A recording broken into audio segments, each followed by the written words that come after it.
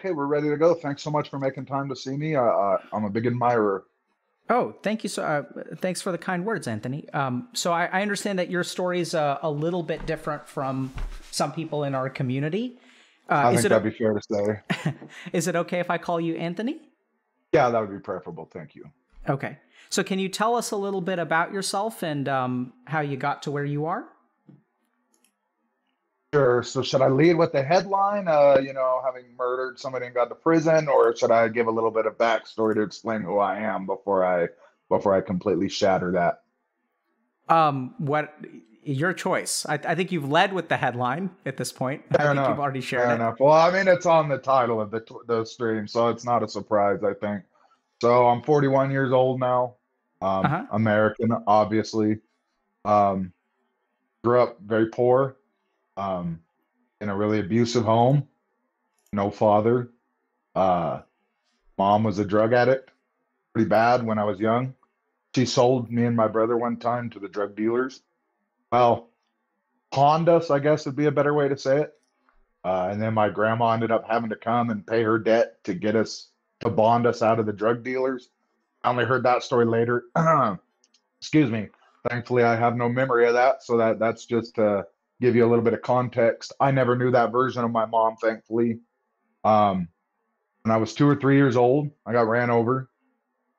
My mom ran me over with a Chevy Blazer, which is a 1-ton truck, I think, on accident.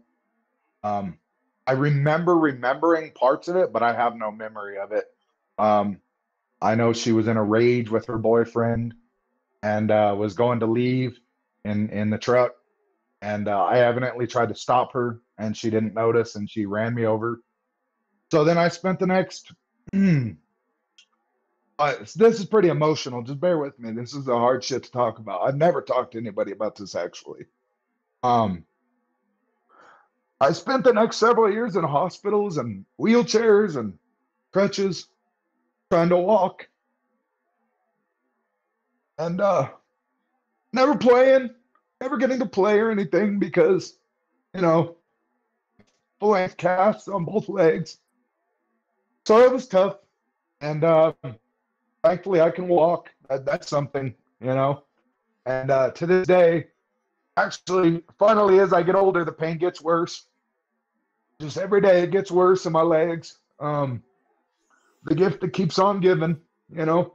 So, anyways, that was my childhood, and so then I finally got through that, and started going to school and everything. Never made any friends. Everybody hated me. Never could figure out why. Like we moved a lot, and I was the common denominator in every scenario where I had no friends. Uh, I was always bullied and picked on. And I'm big. I was big as a kid. I was the biggest in my class. So you would think, well, how do you get bullied? I wonder, is it because I was a pussy? And I don't think it is. I don't think that's what it was. I think I just wanted to be liked. And I'm very cerebral. I'm not usually this emotional. I'm very cerebral. And so when people would come and attack me, it was like I wasn't getting mad. I was just like, why?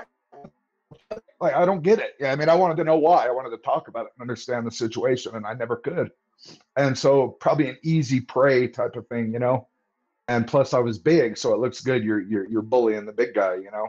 And so that I never had any friends really, or I would always have like maybe one fellow outcast who was a friend, um, and that never lasted long. I don't know why. I drive all my friends away. And again, I know I'm the common denominator in all of these things, so I would like to know what that is. And I know you wouldn't have that insight in a 2-hour interview, but um, that's something I've been trying I, to figure out. Like, go ahead, please. I was going to say, I may not have that insight, but you may have that insight. I may, and that's what I'm hoping. You're very Yeah. good at leading questions. You're very, very good at that. That's your strength. And I've never seen a therapist before or anything like that. But if they're all like you and that's the method they use, I mean, that's phenomenal. You help the person find the answer within, and I think that's critical. You don't preach to them from without, and I think that's really important. So first of all, Anthony, thank Good. you so much for sharing. I mean, it sounds like um, That's a lot, bro. Yeah, I was kind of a dump right there. I mean, I wasn't so much thinking about the dump, just as, it's one thing to dump that, but to have all of that to dump, that's sort of more of what I mean. It's like, wow, like, can you catch a break in any dimension? I feel that much of the time, to be honest with you. I'm constantly, uh, and I see a lot of your people talk about this, and it resonates with me. I'm always waiting for the other shoe to drop. When something good's happening, all right, now what? Now what's where's the lightning? It's got to be coming. It's got to be coming. If my past history is anything to go by, the bad is coming right away. Okay. Um, Anyway, I sort of jumped in for a second, but I think you were sharing a little bit about, so it seems like you were getting bullied a lot, had trouble making friends. You kind of called yourself the common denominator because you're moving around and this keeps happening, right? New set of people, new set of kids, same patterns. Yes, exactly. And so those were my school years. Just to give a little insight into myself, I coasted through school with A's and B's. And when I say coasted, I mean basically did no work. I would show up, listen to the lectures, take the test, and that's it. Like I absorb things quite easily. Except mathematics, I struggle with that greatly. But otherwise, in and I've got it right one time, and so that's a blessing. I have that going for me, and I'm really appreciative of that. Um, so I really never had to put in effort at school, and that's a trend that continues to this day. I'm a full-time student in college, and while I would really like to be applying myself, I don't. I wait till the very last minute. I breeze through it, and then I get straight A's. So there's like no incentive to break that pattern, and that's kind of a drag because at some point that's going to blow up in my face. I'm just waiting on that to happen, and I would like to find the. There's the other shoe. Yeah, exactly. Yeah, exactly. Good call. Exactly. Yeah. So those are my school years. We were pretty poor, like I said.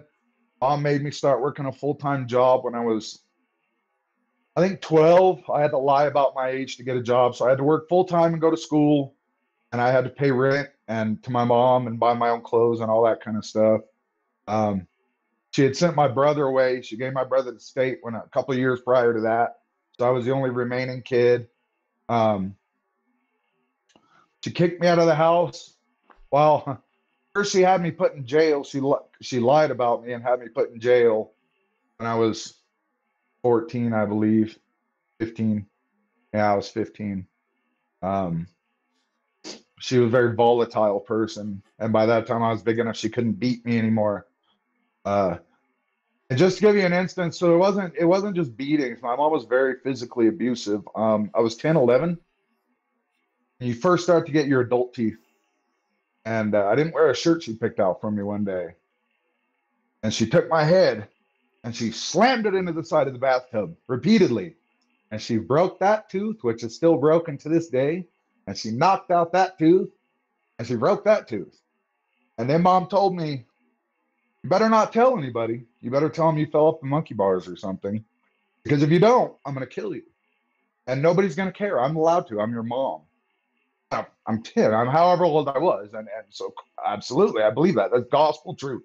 And so then even if they do, and she didn't say it in this tone, I'm trying to make light of it because it's very painful for me. And that's how I diffuse tension.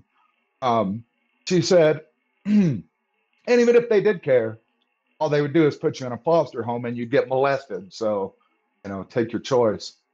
And so, of course, I never said anything because she didn't have to say that, by the way. That was my mom. I loved her to death. I wasn't going to tell on her. I didn't think I was being abused. It was only later I came to that realization. I thought she was being a mom. So she was very volatile, but eventually I got big enough to where she couldn't manhandle me like that. And I remember, so keep in mind at this time, I'm going to school to high school full time, of course, it's high school.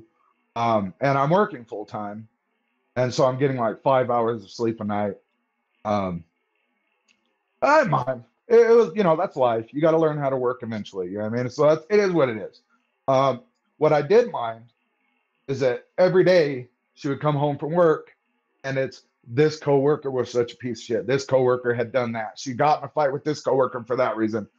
You know, she's dead now. You know, bless her soul, she's dead. But she was never happy unless she was in conflict. I don't know if you've ever known anybody like that, but that's, unless there was some kind of conflict, she wasn't happy. And so I fucked up this day. She came home and she, you know, this coworker, blah blah blah, and you know, I'm working too. I'm going to school. I'm having hell at school. No, you know, it's, bullying only gets worse as you get older. Believe it or not, in school, more violent. And now I wasn't the biggest, so you know, and I never said shit. I just went about my life. I didn't cry about it. I didn't complain to her about it. I just did my business. But every day I got to listen to her negativity, and so she tells me all this, and I fucked up.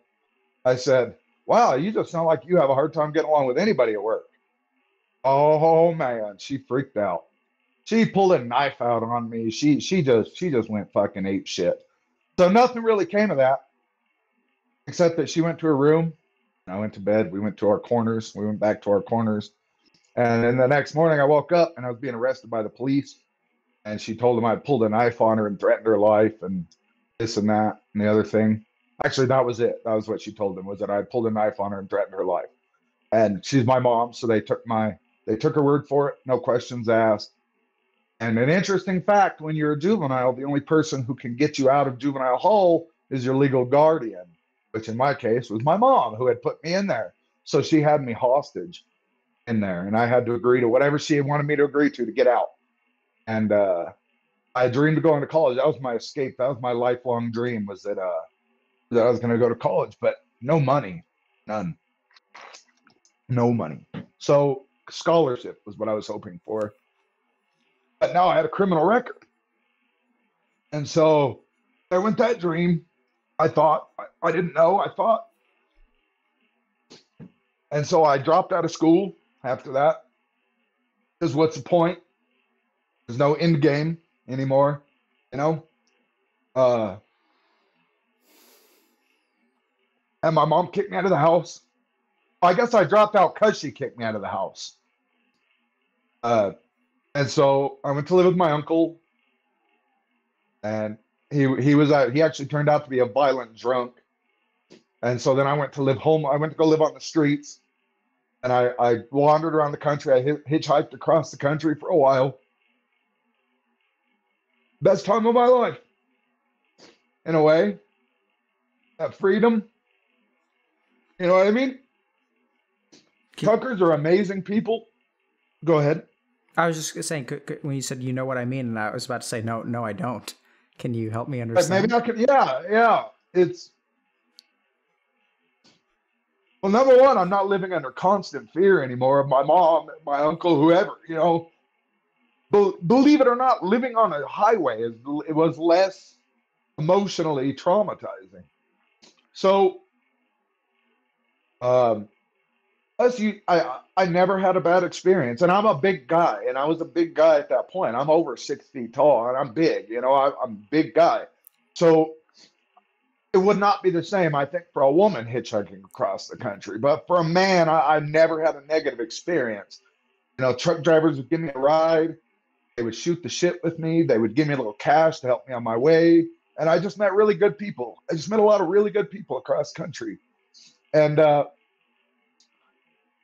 so to cut to the chase, I ended up at one point. Oh, so my brother was 18 by this point. He had been released by the state. She had given him away to the state. He was now living on his own. So I went to go stay with him. My brother always hated me, I think. He always hated me. I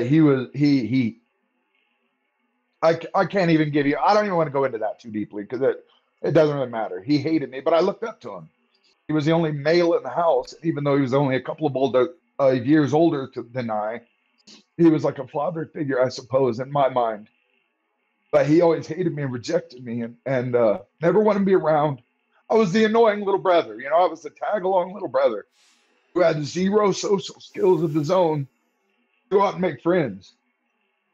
This Because, you know, when other people are learning those social, I've only read this in recent months when I've been wondering what the fuck's up with me. Um, I didn't get that socialization at the crucial years, you know, and so you know, there's no making up for lost time, I think, with that. So that's something I've gone through my whole life. Complete lack of social skills. Um, and so I went to stay with my brother temporarily. He said I could stay with him for a couple of months, and so I went to stay with him, and I thought, well, that'd be cool, and it was in a way, but he lived in a place. He lived. Excuse me.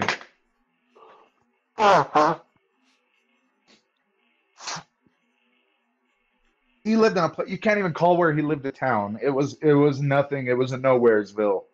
There was no jobs. There was no businesses. There was no nothing. It was nothing. Um, he just happened to live there, and so there was nothing for me to do. He was at work all day. There was nowhere for me to get a job. There was nothing for me to do, so I was just there bored. And then he would go hang out with his friends, and he didn't want me coming along, and so I guess I felt rejected by that. All right, I definitely felt rejected by that, but I only realize that now. I didn't realize that at the time. Funny how hindsight is so useful, but foresight would be even better. So he had a good friend. So they were like, they were in a gang, right? But the thing is, this town, like, it had two rival gangs, but there was no town. There was nothing to fight over. So I don't understand, right?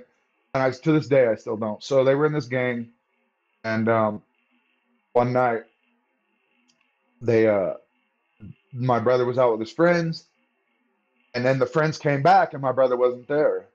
And so I asked my brother's friend. I said, "Well, where's my brother?" And he said, "Oh, well, we got jumped by these rival gang members, and they pulled a gun, and so I ran away, and your brother's still there."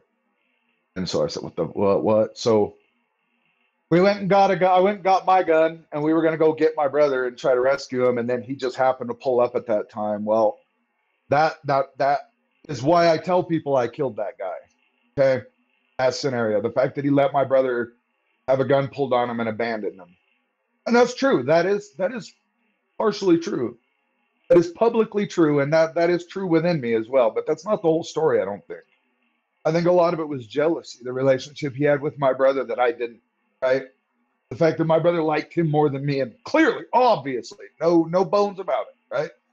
And so I think it was that sort of jealousy that caused me to do that. And I've only come to that realization later that perhaps if it were not for that, that jealousy, I would not have let that be a reason to shoot him. So I just want to make a couple things clear, Anthony. So first of all, Sure. you know, I want to make sure, I don't know how we're going to make sure of this, but I understand that you spent some time in prison, but like, is there anything Yes. that you could be saying right now that could get you in trouble? No, I've been convicted of it. I was guilty. Okay. I've already done my prison sentence. Okay. So I just want to make, because I'm not a lawyer. It doesn't sound like you're a lawyer. No.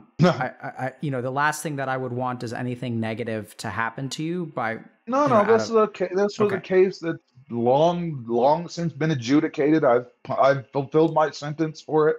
It's And done. so it sounds like the dude that abandoned your brother, you ended up killing, Yes, I shot him like at that time or like later.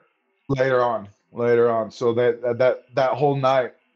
So when my brother showed up, the guy was like, "Oh, you're one of us now. You proved your loyalty. You're part of the gang now by getting jumped, I guess." I don't know. My brother was all beat up. So they shaved his head. I guess this was a Sereno ritual or whatever. I don't know anything about it. I'm speaking it out of ignorance, so I just don't know. Mm-hmm. And so there was a big party that night. And everybody left slowly but surely. Everybody trickled out. And Santiago is my victim's name. I want to call him by name because he deserves that respect. What I did was fucked up.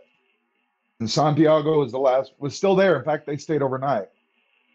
Now, Santiago was 24. and his girlfriend was 14. And yeah, that was kind of creepy. And but they were there that night, and he was sleeping on the couch, and she was sleeping on the floor, and my brother was in bed, and they went to sleep. And so then I went to my room and I went to sleep. Well, the next morning, my brother went to work. This was 6 a.m. roughly. And so I was up, and they were still asleep. And so I woke the guy up, and I said, "Hey." He said, "What's up?" I said, "You know, you're a real pussy, right?" He said, "What's that?" I said, "You're a real pussy." He said, "Why is that?" I said, "You almost got my brother killed." And he had this little 18-inch aluminum crowbar, and he picked it up and he said, "What? Do you want to have a problem or what?" And he didn't know I had a pistol right there in my lap. And so I said, "Yes, I do."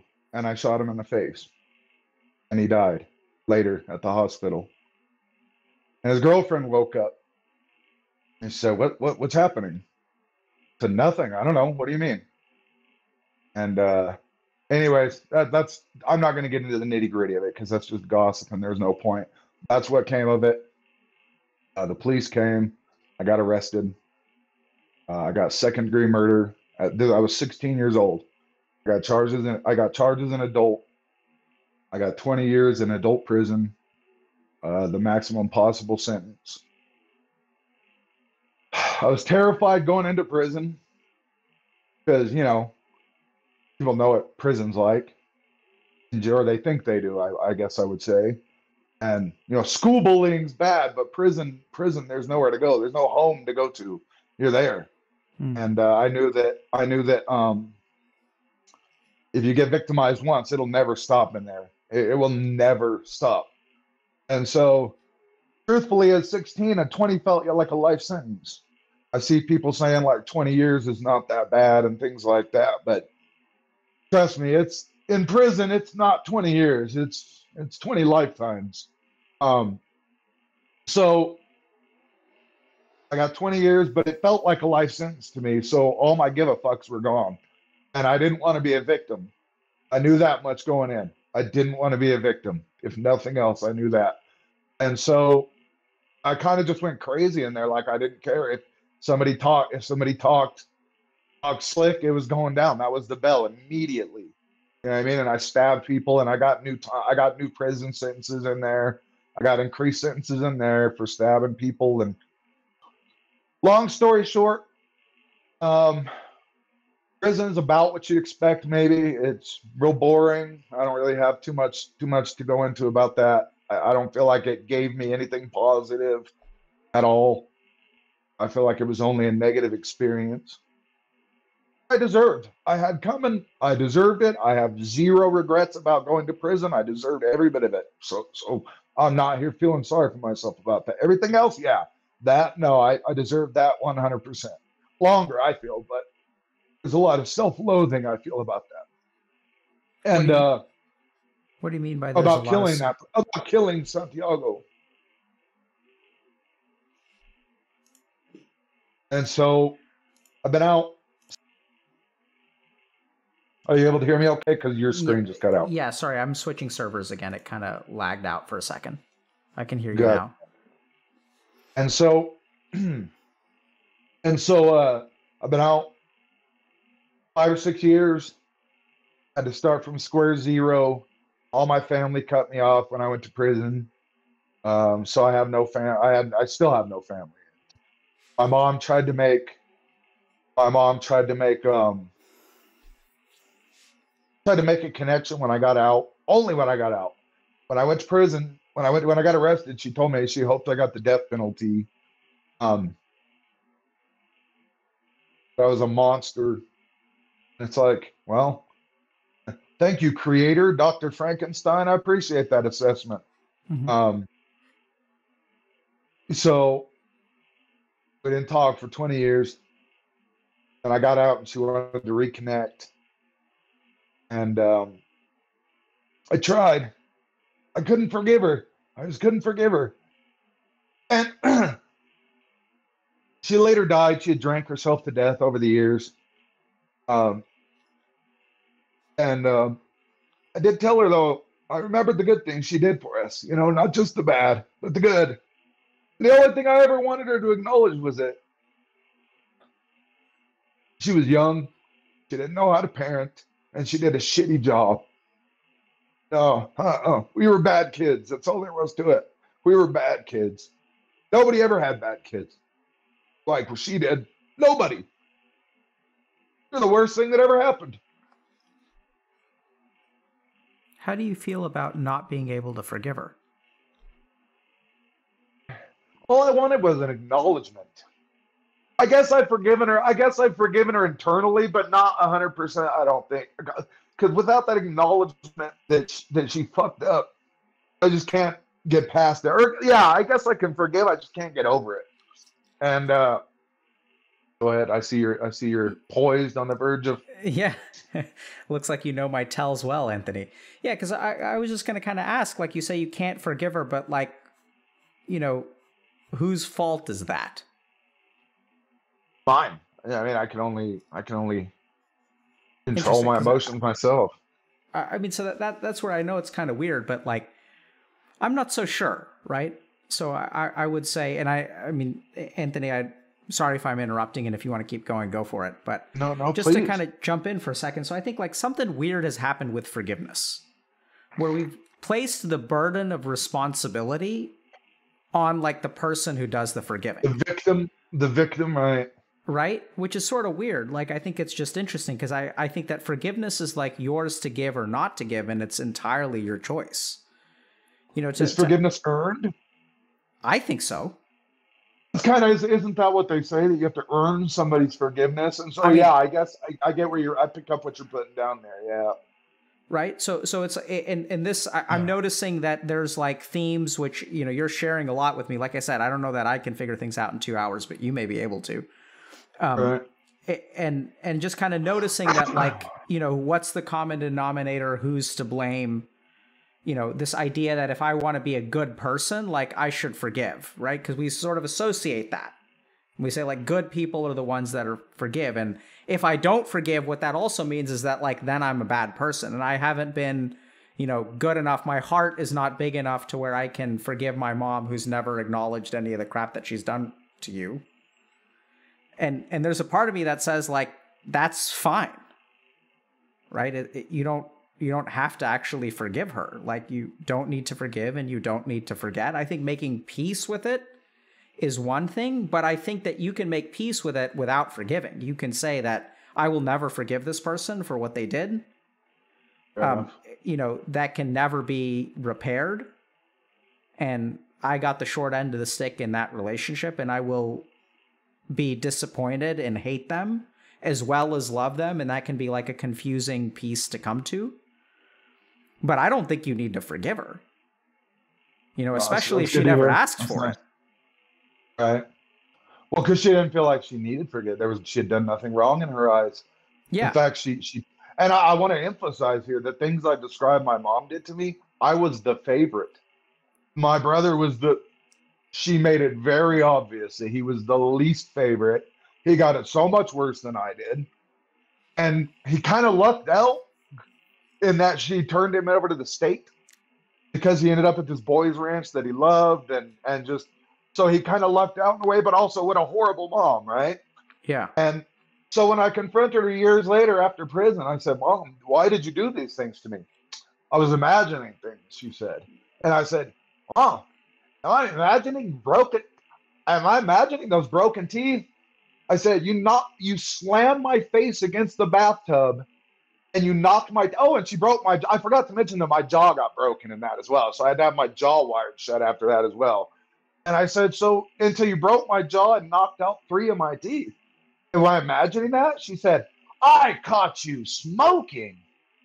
So it wasn't that she didn't remember what she had first alleged. It was that she thought she had caught me smoking, which I guess if that's good enough to abuse your child, but that wasn't even the cause. It was the shirt.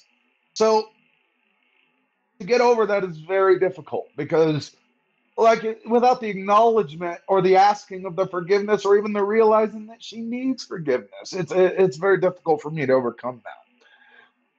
So I've been out now 6 years. starting from square zero, like I said, I started out with call center jobs, and I've just been pulling myself up by the bootstraps, as they say. That's Wow. rough. Yeah, that's been rough because the felony is also a gift that keeps on giving. A little known fact: you can't rent a place with a felony on your record. Uh, you can't really get most jobs, but yet you also are supposed to work and live somewhere and live lawfully. So I don't understand how that conundrum works for a lot of people. But thankfully, through sheer dumb luck, I guess, I've managed to scrape by so far and keep a roof over my head and a job. And then the coronavirus thing happened, and I've been out of work for quite a while now, year and a half, and I think idleness has been causing. I know it has. I went through. I'm going to assume it was a depression this last year, months long, like verge of suicide, and I'm not exaggerating. I mean, trying to figure out a reason to live, trying to figure out a reason to go to tomorrow, and coming up empty, and too cowardly to kill myself. And I never experienced, believe it or not, 20 years in prison, never experienced depression, never experienced anything like that. It was crippling. It was horrible. I think it was the idleness. And so I've just been coasting along, trying to figure out what the fuck am I supposed to, what am I supposed to do? I'm sorry, I don't know if you, I'm going to try to stop cussing because I don't know how your format is on that. But trying to figure out what I'm going to do with myself, and you know, and I don't know. And nothing is appealing. Nothing is appealing. I don't leave my house. I'm pretty much a shut in at this point. So eventually, I just said, you know what, you got to land on something. And so I'm going to college full time for computer programming because, like I said, I'm pretty intelligent. I can pick things up pretty easily, and that looks like something where even with a felony, you can at least make a reasonable living.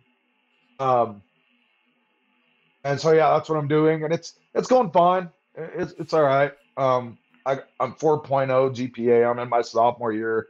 I've been 4.0 every semester, but again, I don't apply myself. I'm unable to apply myself to this. It's like I can do the bare minimum to coast. Well, okay. If I got anything less than an A, I would actually apply myself. I have to be honest. I'm pretty egotistical about my grades. But the fact that I'm able to coast along and just get that, I feel like sort of is handicapping me in a way for the future. Or maybe not.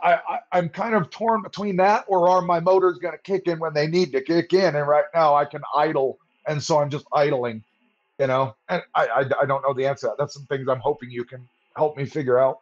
Am I lazy? Am I unmotivated? I don't know. I'm very lazy. I'll tell you that right now. Tell me about that. I would love to tell you about that because that's something I would like to talk about. Small things that require no intelligence or no thought or present no challenge. Till the dishes are piled up in the sink and I'm out of clean clothes, those things aren't getting done. Until the floors look disgusting, they're not getting swept and mopped. Till the table is covered in dust, I'm not going to dust it. I hate that kind of thing. I don't hate it. And the interesting thing is, I don't hate it when I'm doing it. I dread it when I'm planning it. But when I'm doing it, it's sort of a Zen thing you get into where you just turn your brain off and you go. And yet I dread it, right? So I don't know. But on the other hand, if something comes up and it seems really, really challenging and difficult, and oh God, it's going to be brutal, let's go. I'm on it, and I will work maniacally until done. And so is that a bit? I would say that would be a benefit if I would fill that other time with something productive, but I don't. I fill it with watching YouTube and playing video games and just time wasting, Reddit and just time wasting. Do you have fun playing video games and watching YouTube? Watching YouTube, no. I feel like I'm actually addicted to YouTube, to be honest with you. It's addictive, man. It pulls you in. You go in to watch one thing, And then the next thing you know, you're just blindly clicking videos that sound mildly interesting, trying to find something that a video that you can actually make it through to the end. And it's like a vicious cycle. And that will keep me up till 3 in the morning sometimes when I have to be in bed at 10. That's something I struggle with a lot. My video game, it's a love-hate relationship. I play World of Tanks. I'm terrible at it, but what are you gonna do? One of us. If you say that a video game is a love-hate relationship, that means you're one of us. Right, absolutely. If you don't hate, at least half hate your video game, you're not doing it right. So, Anthony, what can I help you with? Well, I guess just like how do I? Okay, another. I guess I'm not done. Okay. I have not been with a woman since I've been out. I've not really seen any that I've been attracted to be honest with you, that aren't in a relationship or whatever the case may be. But also, I just don't seem to feel a sex drive that other people feel, like, ever. Well, I mean, I masturbate. I fap every month or so, once a month or so, but that's quite low. I know I see the urges that other people have, and I've never really felt those urges. I've never really felt very, like I said, I'm very cerebral. I've never felt very sexually driven. And but I get a lot of people ask me, when are you going to hook up with a woman, man? And I would like to. I'm not saying I wouldn't like to. I'd very much like to. But I just don't have that impulse to go out and get it. I'm waiting on her to knock on my door, I suppose. You mentioned that there's damage to your legs and you feel pain. Is that right? Yeah. I limp pretty bad. How are you? I know it's kind of like a weird question. Do you know if you have like any atrophy of the quadriceps muscles? So I don't have a calf muscle at all. I don't know. Let me see if you can see what we're working with here. I don't know. I don't know what the quadricep is, so I don't know. Thighs. Are your thighs atrophied? So no, but my calf muscle is. Okay. And my feet are deformed. I have horrible sciatica, back pain. Just like, and it's getting worse. Like, I've been to doctors and they pretty much tell me that I'm imagining things, or that there's nothing they can do about it, basically, is what it boils down to. But then they don't look either. They never touch you. They won't actually touch your back. And I don't know if that's how you examine a back, but I would think that touching the back as a professional would be a good place to start. They won't even lay a finger on you. They won't even touch you. They ask you questions. They send you in for an MRI that's about that big. You get that much of them to look at of your back. Oh, no, we don't see anything. Sorry. Try these exercises. Try these stretches. Those don't work. Oh, then we're out of ideas. And so that's very frustrating. They don't even do like a straight leg test where they lift up your heel. Do they? I don't think so. No, I don't. I think maybe a physical therapist did. I'm a fucking psychiatrist. Anyway. I know you're supposed to do that. Okay. So I would like to learn, okay, why am I so lonely and alone? Can that be changed? And if not, how do I make peace with that? And how do I find a purpose in life? Like, computer programming is it's just something to do. I feel no passion for it whatsoever. It's interesting. I'll give it that. It's interesting and it's challenging, but it's not something I'm like, this is something I'm really driven to do. And I used to feel that way about things, and I still do about some things, politics, but I probably shouldn't, honestly. I got involved in prison politics pretty heavily as a white person, and I'm a pretty virulent anti-Semite. And I feel very strongly about that. I'm not a racist, but I'm very anti-Semitic. And so that's not something that's really socially acceptable in 2021. And it is what it is. I don't care. I believe what I believe, and I know what I know, and so it is what it is. It's not up for debate or negotiation. But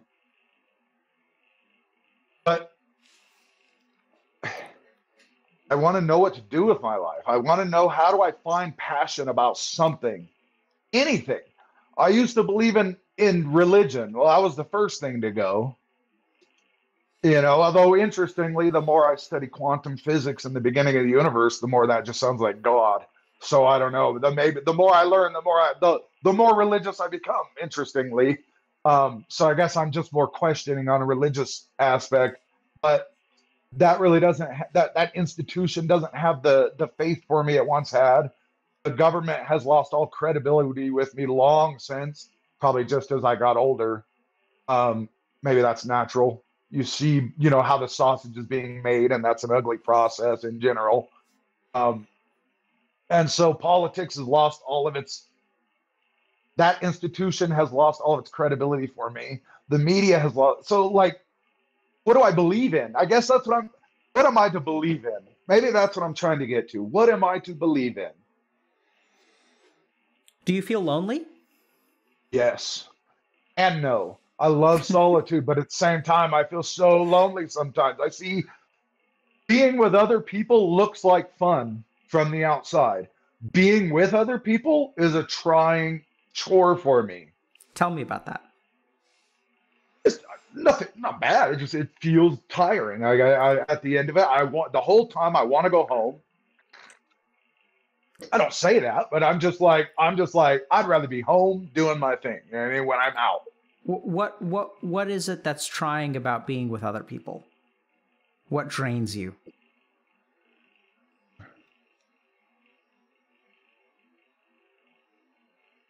They trying to be a facade, perhaps putting on a facade.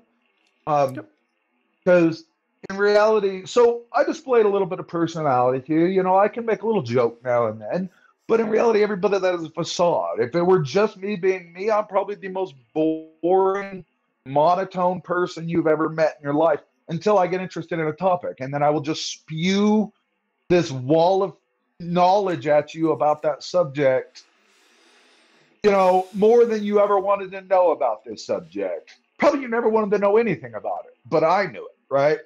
And I want to share it with you. And that's the only thing I ever get excited about is things that I know, learning, knowledge. I love learning. I love knowing things, and I love learning. And if there were a way to monetize that, that would be fantastic. But like being a professional student? Yes, that would be amazing. Okay.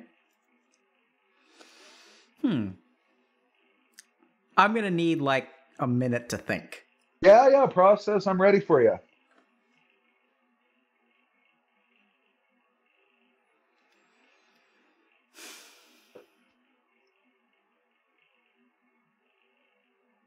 So, Anthony, my first reaction is that I would expect to feel emotionally worse listening to your story. Like, it sounds like you've been... So, once again, we don't diagnose things on stream. But there's one diagnosis that comes to mind, which is a diagnosis that so there was a nurse who worked in the emergency room where I trained, or did most of my emergency shifts. And so she was like, is awesome, I presume. I'm sure she's still working there. So she was like older, wiser. I think a lot of times we think about doctors as experts, but in my experience, like wisdom comes from nurses more often than not. And so I think that she had an interesting diagnosis. So sometimes we'd see these people, honestly, like yourself, to be completely honest, like 16-year-olds old, usually adolescents, a list of different diagnoses, a list of like, you look at their like chart and it's like they were in this foster home, went to juvie for a year. Like we'd get these like 17-year-old kids. Really nasty to talk to. Like you go into the room and they're like,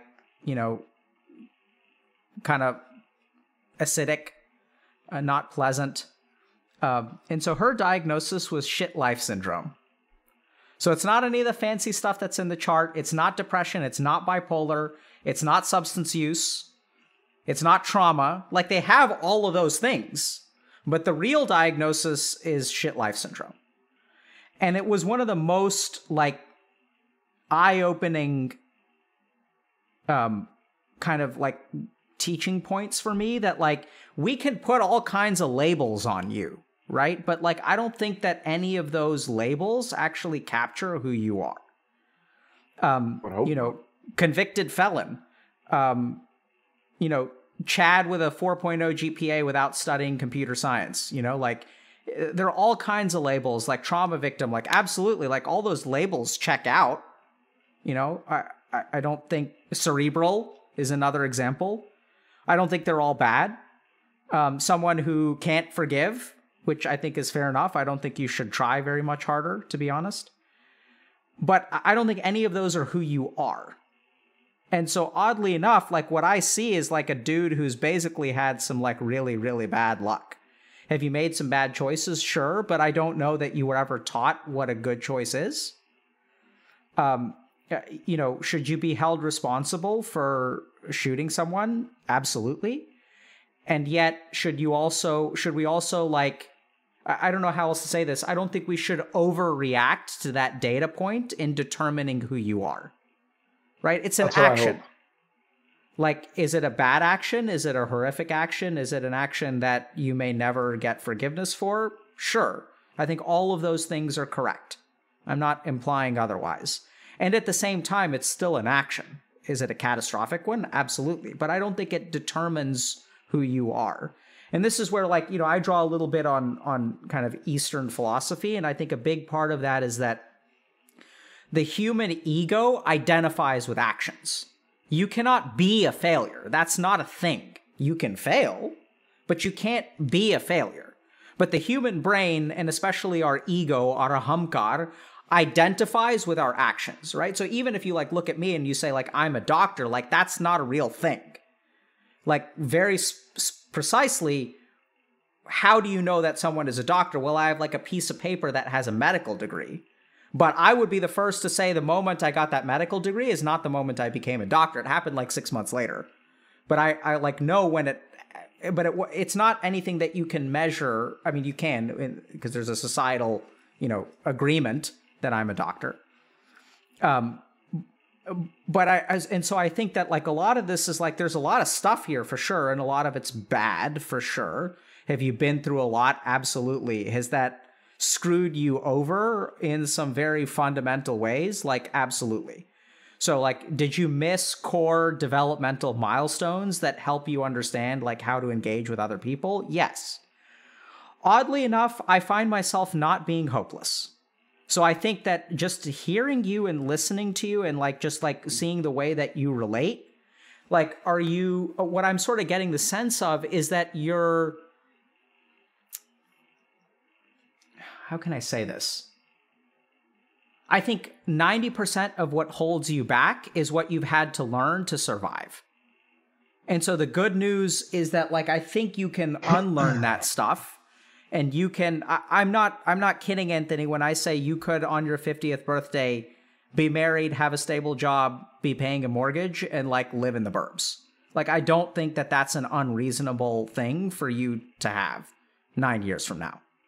Right? Like, is it a long road? Sure. Is it going to be tough? Absolutely. Have you pulled yourself up by your bootstraps? It sounds like you're in the process. Are there a lot of like... So I own my own house right now. Okay. Out in the mountains. I got a beautiful house. Like, honestly, it's my dream house. It's still a crap hole, but I built this office myself. Like, every bit of it's coming along. So I'm making significant progress, but I feel like that other person to share it with is a vital missing component. But it also fills me with dread, the thought of having to go out and obtain that and put myself out there and share my life with somebody else. You know what I mean? That sounds very trying. Yeah. So what fills you with dread about finding someone? So every girl I've ever expressed any interest in only likes me as a friend. Or boy, she sure likes me like a brother. You know, I get that a lot. Friendzone. Okay. So you really are one of us. Right. And this is going to come off as judgmental, but that's only because I am judgmental. And as shitty as that is, that's who I am as a person. When they try to hook me up with anybody, it's usually a bridge troll, to be honest. And it's like, is that how little you think of me, that this is somebody you think I would be sexually attracted to? Right. I see your disgust on your face. And like I said, I'm a judgmental person, unfortunately. You see disgust on my face? Oh, maybe I'm misreading. What are you reading? I'm curious. But just when I said the thing about the bridge troll, you looked at a disapproving look, perhaps. Perhaps I misinterpreted. Nevertheless, those are my feelings, and I must be true to myself. Um, I know I'm not that attractive, but I want. Okay, so I put myself at about a 3, maybe, but I'm looking for like an 8. And so I have not, but I also don't work out. I also don't go anywhere to where I can meet anybody. I also don't. I also don't actually talk to any women other than when they engage the conversation, like in a professional level or whatever the case may be, or men. It's not just women. Don't get me wrong. I don't have any friends. I'm pretty much a hermit, shut in. I leave when I need to leave to go do something. I come back as soon as I can, and other than that, I'm content in my house. Um, Probably a lot of social anxiety. Uh, I'm not even going to say that because I'm not going to self-diagnose. I don't know anything about it. Sure, you So can say it. I would like to, I would like to, like I said, come to terms with that aspect of myself or figure out a way to overcome it. I would like to know who I am as a person. I know that's a lot to ask for, but um, What makes you that a know, lot to ask for? I'll tell you, the question I always dread in an interview: tell me about yourself. I don't know I don't have anything. I come up empty. I come up empty. I have no likes. I have not many dislikes. I have a couple pretty specific ones, but not many dislikes. Um, I'm pretty indifferent about everything. I'm just like, I can take it or leave it. You want to go here? Let's go. I don't care. I have no opinion on the matter, right? Um, so I almost have no, I feel like I almost lack a personality in a way, because if you were to ask me to list 10 things I'm interested in, physical things, not subjects that I can learn about, because I could list you 100 of those. Why do you Things that I, but why do you discount subjects from like things that you're interested in? well, what I mean is, okay, so if you ask me 10 things I wanted to go out and actually do in the world, I would struggle with that. Okay. I would struggle with that. In general, yeah, I don't know who I am, and I don't know how to start learning what I like in the world and what I don't like in the world, because 16, 36, I was incarcerated. Okay. Those are the years where you go to college. Those are the years where you're in your 20s and you're out doing whatever people in their 20s do. I've only seen sitcoms about it, so I don't know. Jail stunted him. Yes, butt form poker, butt form poker. That's exactly right. Jail stunted me. I missed out on a lot of the the experiences that people have, and so Okay, can you I don't pause for a know second, anything about the Anthony? world. Yes, Oh, yes, I can. let me think, okay?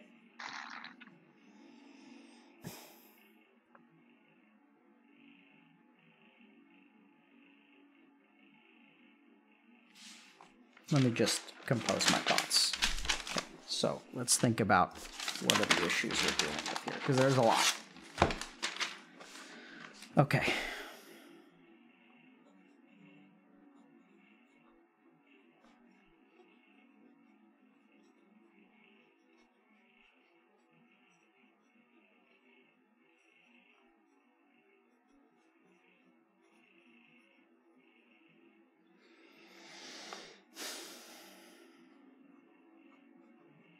Thank you, Builder. Or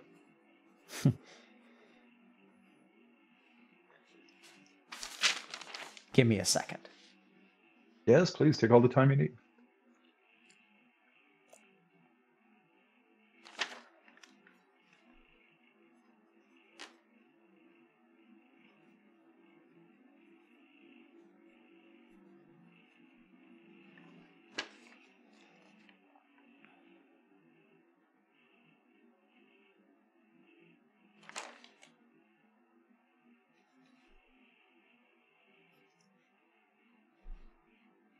I don't know where to put this. Okay.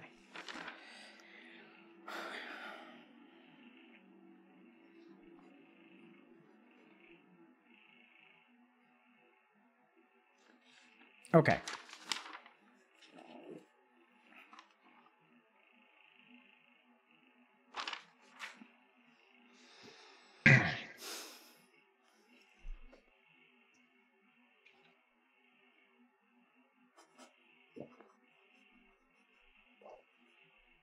Okay, so I'm just going to think out loud, all right? So you let me know. So you've given me a lot of pieces. I'm going to try to assemble them in some way. Feel free to jump in if you feel like there's a piece that doesn't fit properly.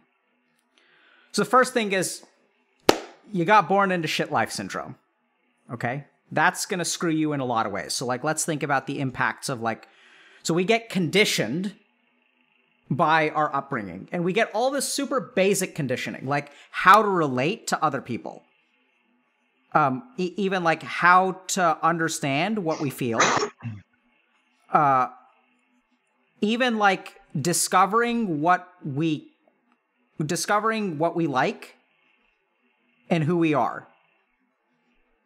So who we are comes from external conditioning, actually. So like this is something, so let's just like take a step back and understand what's going on, okay? So when you're like a 3-year-old kid, your brain is absorbing all kinds of stuff. It's like understanding like how does gravity work? Like what's the purpose of smiling? Like who am I? So identity in its most original form is actually formed by the reflections of people around us. So I don't know, like if I'm a 6-month-old, like I don't know who I am. I don't know what I'm feeling. All I know is that something is unpleasant.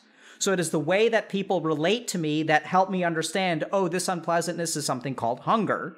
And if I, get some food or drink some milk, like then I will feel better. Maybe this unpleasantness is like I need a diaper change. So like the way that we make sense of the world and how we understand the world works is all like taught to us in our early upbringing, okay? So you're screwed there so far. We'll get to that, okay? You're not screwed forever. But I think, in terms of how do I form relationships, how do I love someone? Like, I don't know that you know how to love someone. And we'll get to that in a second.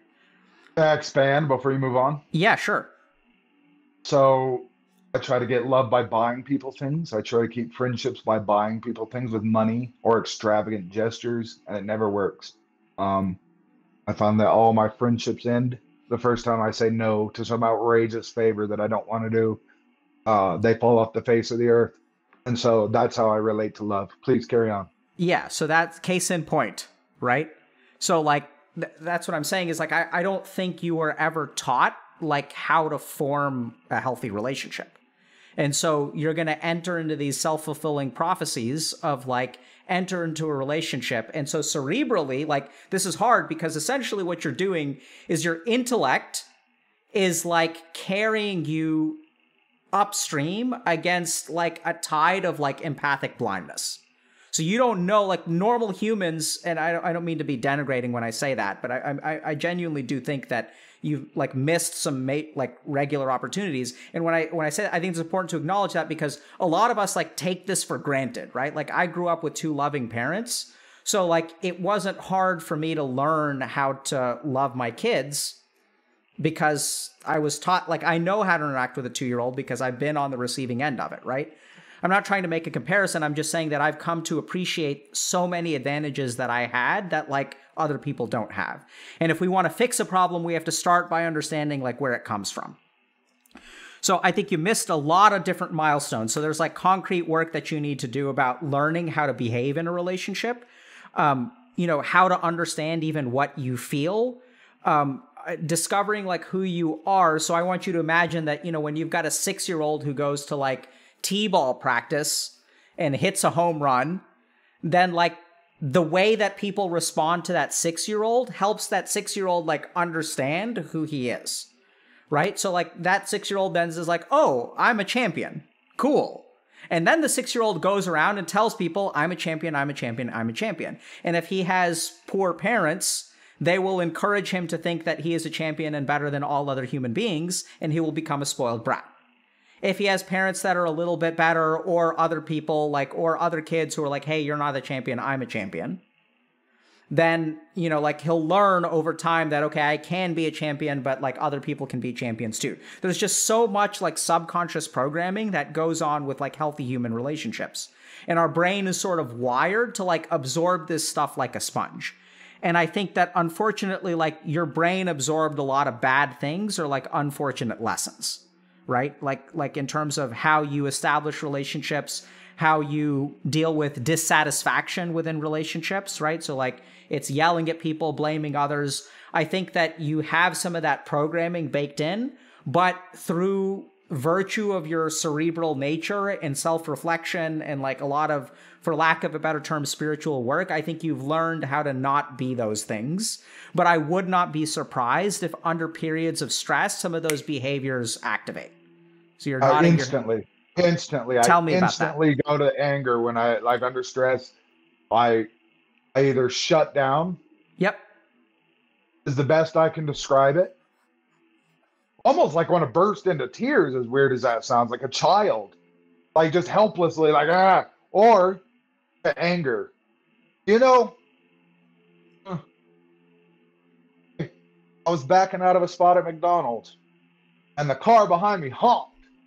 You know, I stopped my car. I put it into park. I got out. I went up to the car and I started screaming at that car. What are you honking about? And only when the window rolled down and I realized it was a woman with a little girl in there did I say, oh, I apologize. And I got back in my car and I went about my business. And that's not me generally. That very much surprised me, I have to be honest. And I didn't even feel like I was under a particularly lot of stress. But, you know, I also find myself binge eating late at night. I'm a chronic heavy drug user right now of marijuana. From the time I wake up to the time I go to sleep, I'm high. And so I'm like, am I binge eating or do I have the munchies? Because what's funny is maybe you can help me answer this, because I'll get up and I'll find myself in the fridge binge eating and I look at the clock and it's always about 11:03, 11:04 at night. Like 11 o'clock comes and all my restraints fall. And if I'm still watching YouTube at that time, I ain't going to sleep till like 3 in the morning. Isn't that like, is that a thing where after a certain time you're restrained out? That yes, doesn't make sense. It's absolutely a thing. So let's just talk about binge eating for a second. So I'm the same way, by the way. 10 to 11 is my time too. And so this is where so our brain has impulses. And as our brain gets fatigued, especially our frontal lobes, our ability to restrain impulses goes down. So if you look at, for example, like, I don't know how to say this, but, you know, it's easier to go to bed at 10 sometimes than it is at like 12 or 1. Because like at 10, even though you're less tired, you have enough like frontal lobe function that you can restrain your ability to stay up. And then once you cross into like midnight and then your brain is fatigued, you can't pull yourself away from things as powerfully. Right. So we absolutely see an increase in impulsive behavior and binge eating because your brain is just tired and you can't control yourself anymore, right? Like you're fatigued. But yeah, so like I said, I think that, you know, as you get under periods of stress, like that programming is kind of baked in. It's very like subconscious in terms of how your neurons have been wired. And like, you know, when I feel mad, when I feel frustrated, or when I feel frightened, because I can imagine that actually your physiologic response is one of a startling and fear. And then adrenaline pops through your system, and then like your brain is like, kind of goes into fight or flight mode. And since you spent 20 years in prison where flight isn't an option, that's not an option, right? You've adapted to fight when you have an adrenaline response, right? So now I'm kind of getting ahead of myself because I want to start with like, let's say, shit life syndrome, which you're going to have a lot of, it's an uphill battle, bro. I'm sorry to say, like, it's just an uphill battle. That's just the truth of it. The second thing is that I think that what's happened is you've adapted to your circumstances. So you've learned how to survive, right? And like learning how to survive involves a second layer of programming, which is, you know, how do I deal with conflict? Well, like, you know, you shiv someone because like that's what you got to do in prison. And so, you know, in that moment, like this is like, it's not, in a sense, it's kind of not your fault because your brain has been wired a particular way. I still think you're responsible, but you know, if you think about the instinctual reaction of like fight or flight and how you respond to that, if we think about, you know, like a veteran who was in a war who's got PTSD and then a door slams and they think they're under attack, our brain is wired and responds a particular way. So I think half of what we're dealing with is shit life syndrome. Half of what we're dealing with is the adaptations to shit life syndrome. And this is where I think actually there's a lot of stuff that you can work on. So, you know, I think that in some ways, Anthony, you're very cerebral, but I also think it sounds like you're incredibly rigid. You don't sound open-minded to me. So I think that this is where... Please expand. So like I think in some directions you're willing to learn, but once your mind gets made up, so like when you talk about anti-Semitism, for example, or you talk about other things, or like when you talk about the bridge trolls, you know, so it's interesting because you're open-minded, like, except for some issues, in which case I'm a 3 and I deserve an 8, and like there's a lot there.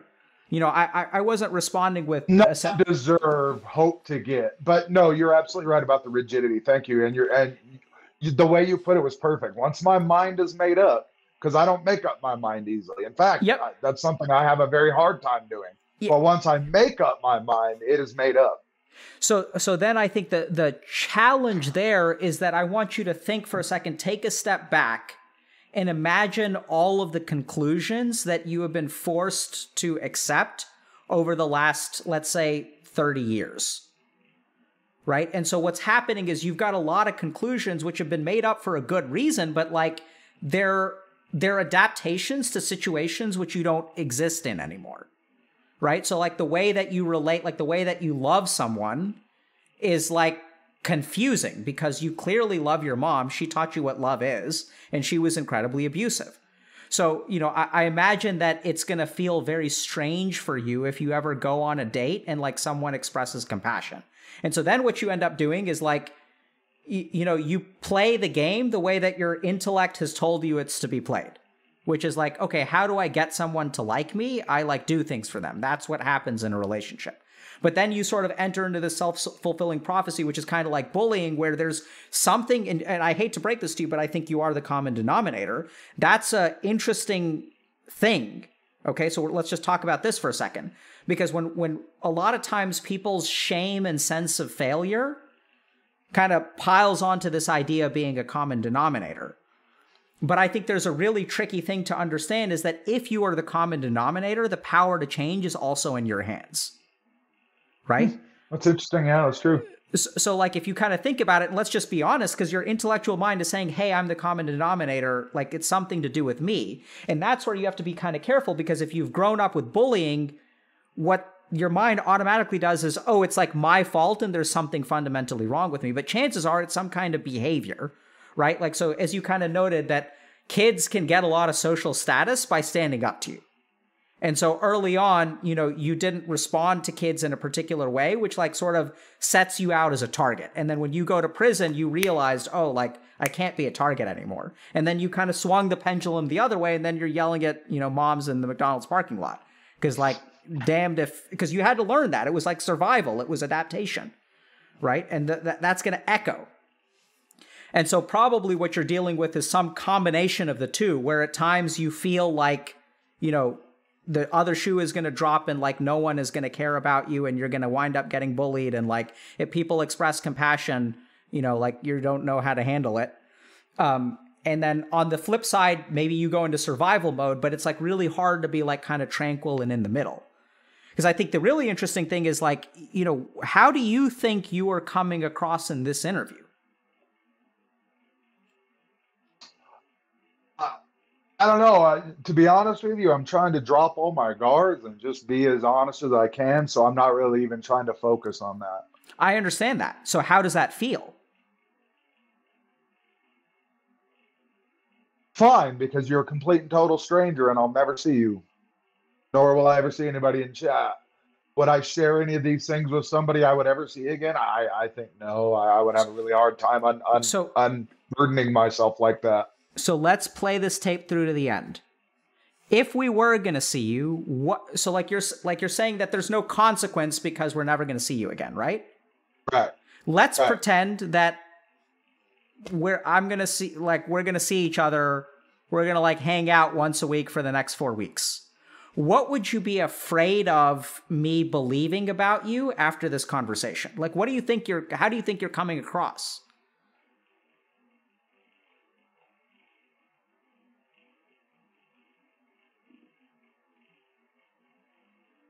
smart, maybe. I'm at a loss. I don't understand how other people know things like that. I don't know the answer to your question. I'm sorry. Yeah, so that's totally fine. You don't need to. So I think that's kind of telling, because I want you to just I want to point out to you that you're afraid of being judged, right? That's why you're like, you're afraid of being judged. But as we tunnel down into what is the judgment that you're afraid of, you come up empty.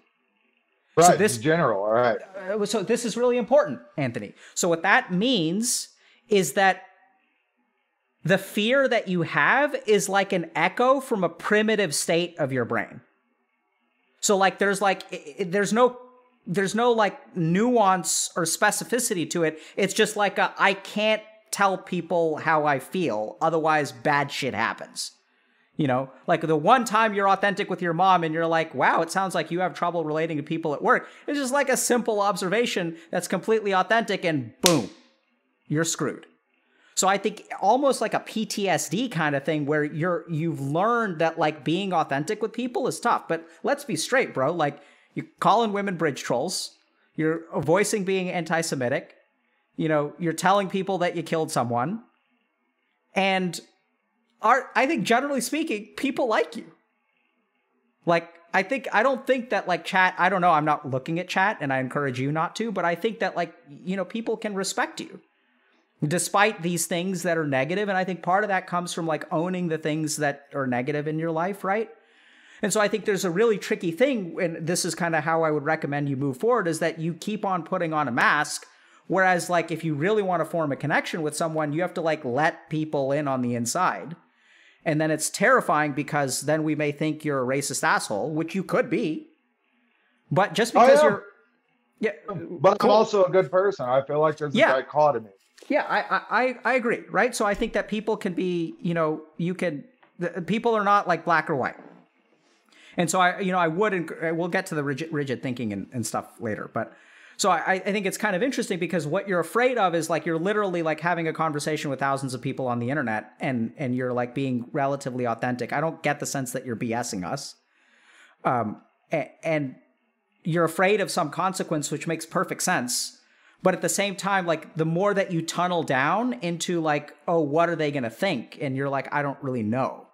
So then it's like a very primitive fear that doesn't actually have like legs to stand on. Does that make sense? Well, it's rejection. I know what I'm afraid of. It's rejection, because it's consistent. I've never successfully asked a woman out or a girl out through school, I've never successfully managed that. The one time I had sex, I was in my brother's town, and she was just the very friendly girl in town who was pretty much the man maker. If you went to her house, you were pretty set. So that's how that went down. And it was awkward and uncomfortable and embarrassing, and I did not enjoy it. I got zero enjoyment out of it. Zero.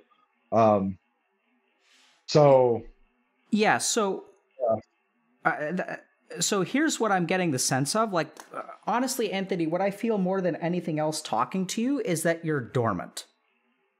Like, I get the sense that there's a whole life and person and like positivity that's just been like slumbering, and you just haven't had the chance to like wake up and really like be, for lack of a better term.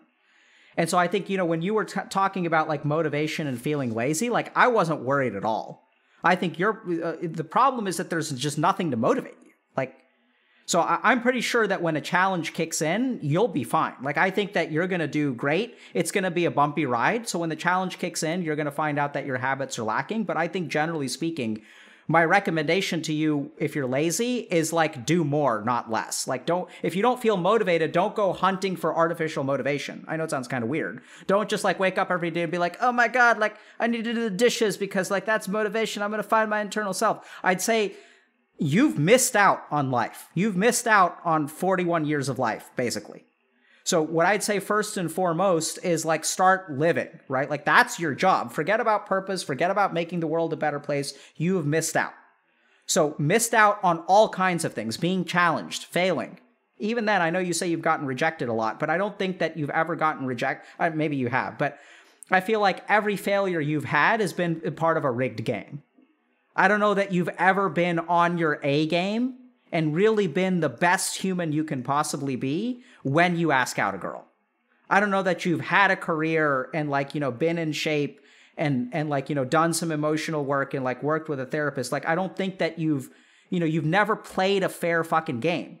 So you got to be super careful about the identity of I am a failure when you've never played a fair game. And something tells me, so I'd say that, you know, programming is going to get harder. You can slide through with 4.0s for now, but I'd say let it get harder and then rise to the challenge and then keep climbing and eventually you'll equilibrate. And I think that'll be like fulfilling for you. Even if you don't love programming, at least you're not going to be fucking bored, right? Because your enemy right now is like idleness. Boredom. And Yes. you're slumbering. Like, I feel like I'm talking to a slumbering giant. And I don't know if you're going to turn into a programmer. I don't know if you're going to do like analytics for like Cambridge Analytica and you know, help promote anti-Semitism around the world or like whatever you end up doing, you know, but I think something challenging is going to engage you, right? And is going to demand of you like what you look at that. Now, this is a facial expression we haven't seen at all. What are you feeling? Smile? Like? No, you've Oh, smiled. I laughed. This is different. You made a really good joke. And then I was thinking that would be great if I could put that into action. But unfortunately, I don't feel like my anti-Semitism is an exportable good. I'm pretty sure that some people would disagree with you. But I think what I saw for the first time, Anthony, was excitement. We've seen you smile. We've seen you laugh. I don't think I've ever seen excitement. And even now, you're kind of lagging. So it was frozen in kind of an excited frame. Really? But I think I got a touch. I wasn't sure. But, you know, I think that there's something when I speak about this stuff, I get that there's like actually like a there are a couple embers buried in the coals. You know, like there's a bunch of ash and there's something down there that I think just needs to wake up. So practically, I'd say keep studying CS by all means. You know, you'll rise up. I think also in terms of like sexuality, I think there's been a lot of dormancy, right? When I kind of think about it, it's sort of like you're rusty. You know, and not rusty isn't just in terms of a physical sense. Like a lot of sexuality has to do with like emotional intimacy and things like that, which I think that you're rusty on or never really learned how to do. I do think there are a couple of really high points. I know this sounds kind of weird, especially if we're talking about sexuality, but really not related. But I think your hitchhiking experience really gives me hope.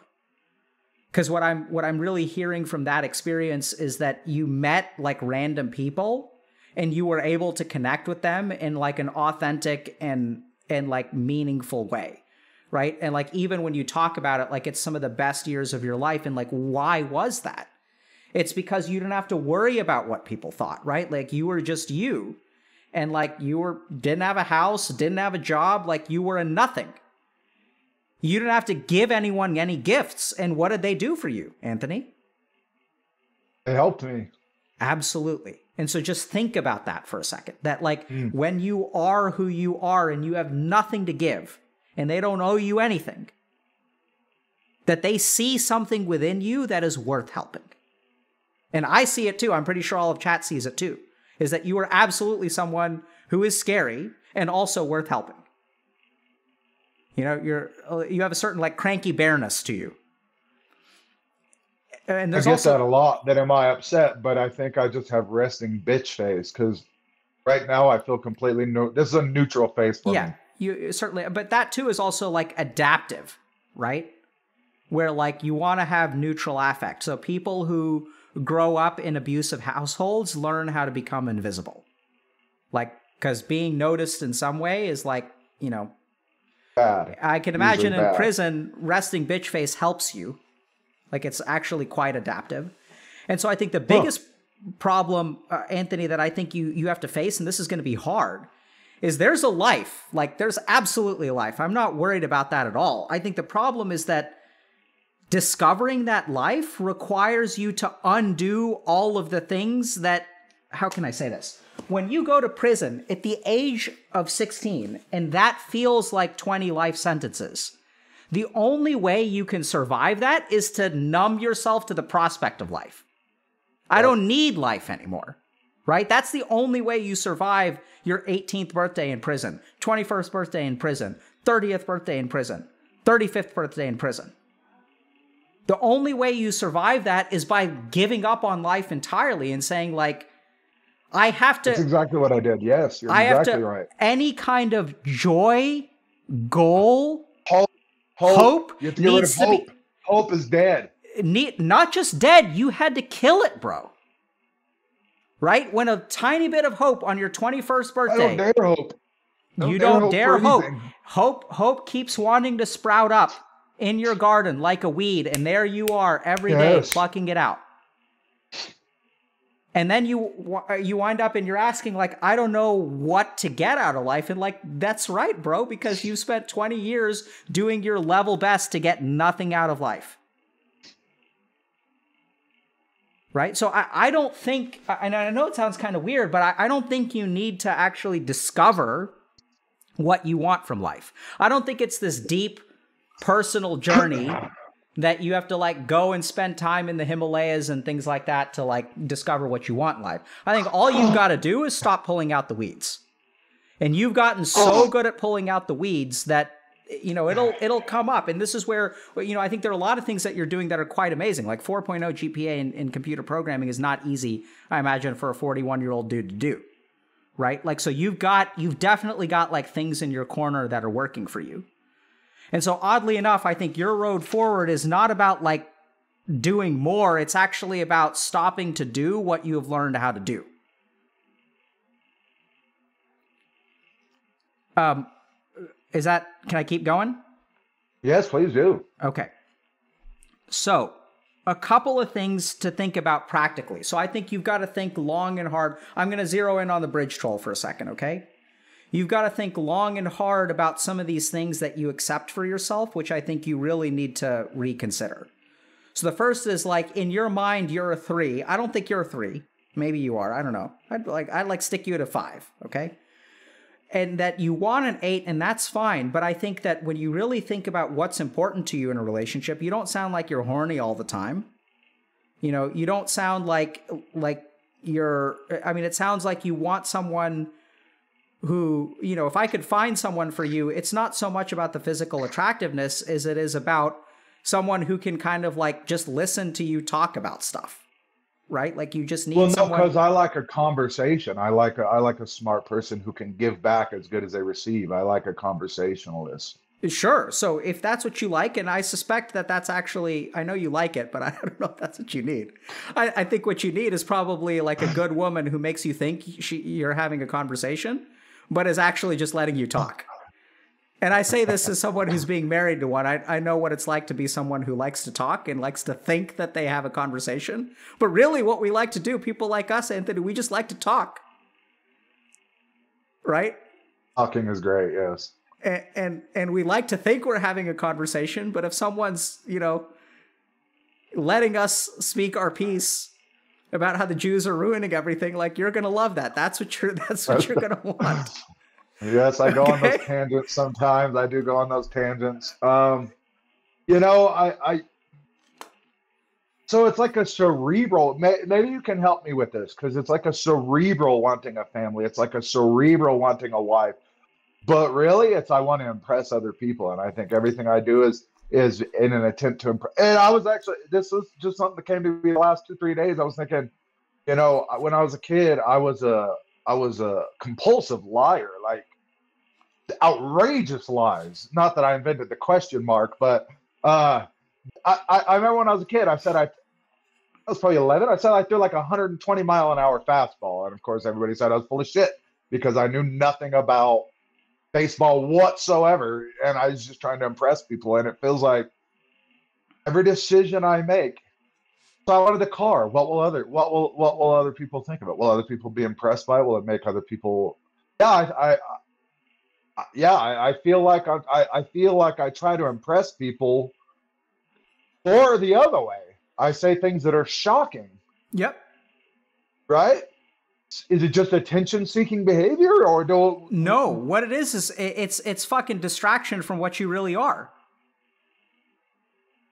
Right? So you want to show people the best parts of you or the worst parts of you, as long as they don't see you. Oh, that is interesting.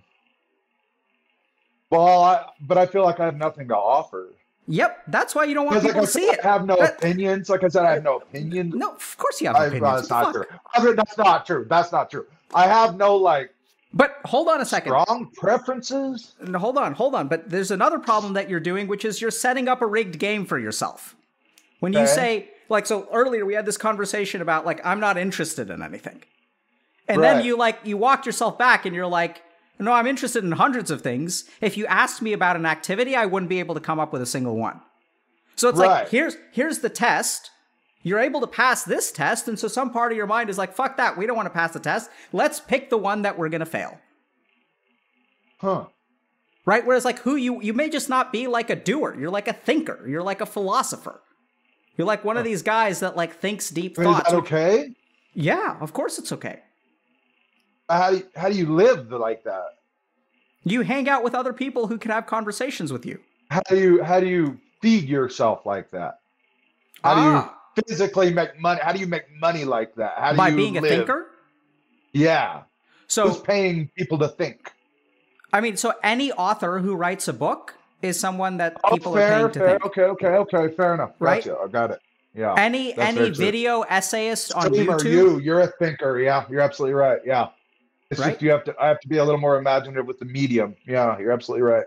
So I'm not saying you should steer away from computer programming. I think it's a really good step. No, I'm on that path, right? Yeah, I'm on that path. But sure. I think long term, and this is also where like who you are and how you get paid, ideally will get together. But honestly, bro, from like how far behind you are, I wouldn't shoot for that yet. Okay. You know, I think there's lower hanging fruit. I'm not going to tell you. Maybe it's a mean thing to say, but I wouldn't shoot for. You know, you've just got so many like people who can afford to be thinkers. Oh yeah. Sometimes they have some advantages that you're playing with a handicap. So I'd like shoot, and you, by all means, like we should cry over that, if anything, right? That life is so fucking unfair to you that other people have opportunities that you may not have. But on the flip side, I could absolutely totally see a really interesting kind of angle of, hey, I killed someone for 20, I spent 20 years in prison. Here's how I made sense of my life. Like you could wind up on fucking Oprah and Lifetime, and like, you could like put your life, like you could go down that route. Like a lot of people are looking for guidance. And if you're able to find it, you may be able to help other people as well. Like, I don't know. Right? When I say Asperger's, does that do anything for you? Because I read the descriptions of all these various ailments and they all seem to match me perfectly. So that's kind of useless. Yeah. So here's what I'll say about Asperger's. Okay. So if you want, that's where you should really get a full mental health evaluation. But what I will say is that if you look at the symptoms of Asperger's, there are many things that can contribute to those kinds of symptoms. Like I've already explained to you, a lot of hypotheses besides Asperger's or autism spectrum that can contribute to your cognitive and empathic and friendship difficulties. Certainly. So the symptoms of Asperger's or autism spectrum have multiple causes. So sometimes it's autism spectrum, but frankly, we see this in the gaming population as a whole. I was talking to literally like my pediatrician, the pediatrician of my kids, and she was saying that as technology usage has increased, she is getting like more Asperger's like presentations from children. But she doesn't think that all these kids are on the spectrum. She thinks it has something to do with the way that they interact with technology and how it shapes their brains in terms of like social interactions. So that science is really interesting. I'd say that, we'll get to concrete recommendations about mental health treatment in a second, but going back to like impressing. Yeah. Please. And the murder thing, I don't want to make light of it. Somebody lost their life and I see people joking in chat about, I'm going to make a YouTube channel, real life murder. No, that's somebody lost their life and I was messed up that I did that. That's not something I even like to talk about, much less use as a form of advertisement, or I caused that family a lot of pain, and that's really messed up that I did that.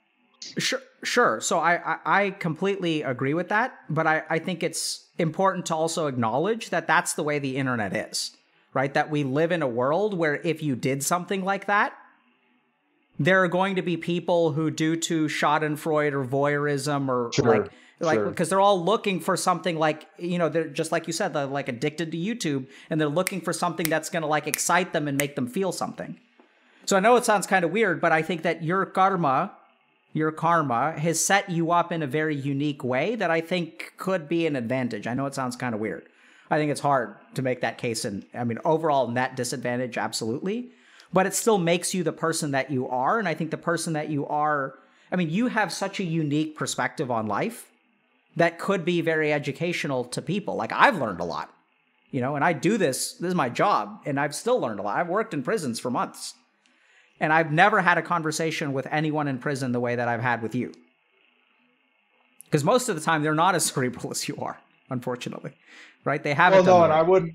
I had one come to try to talk to me when I was like 17, and I always thought therapists were for pussies, were for fakers, people who just wanted attention or to cry and feel sorry for themselves. I think that was just more a mom's upbringing right there, because that's kind of what she instilled in me, is that, you know, it's every man for himself. You got to pull yourself up by your bootstraps. You better keep your mouth shut. Nobody wants to hear you cry. You know what I mean?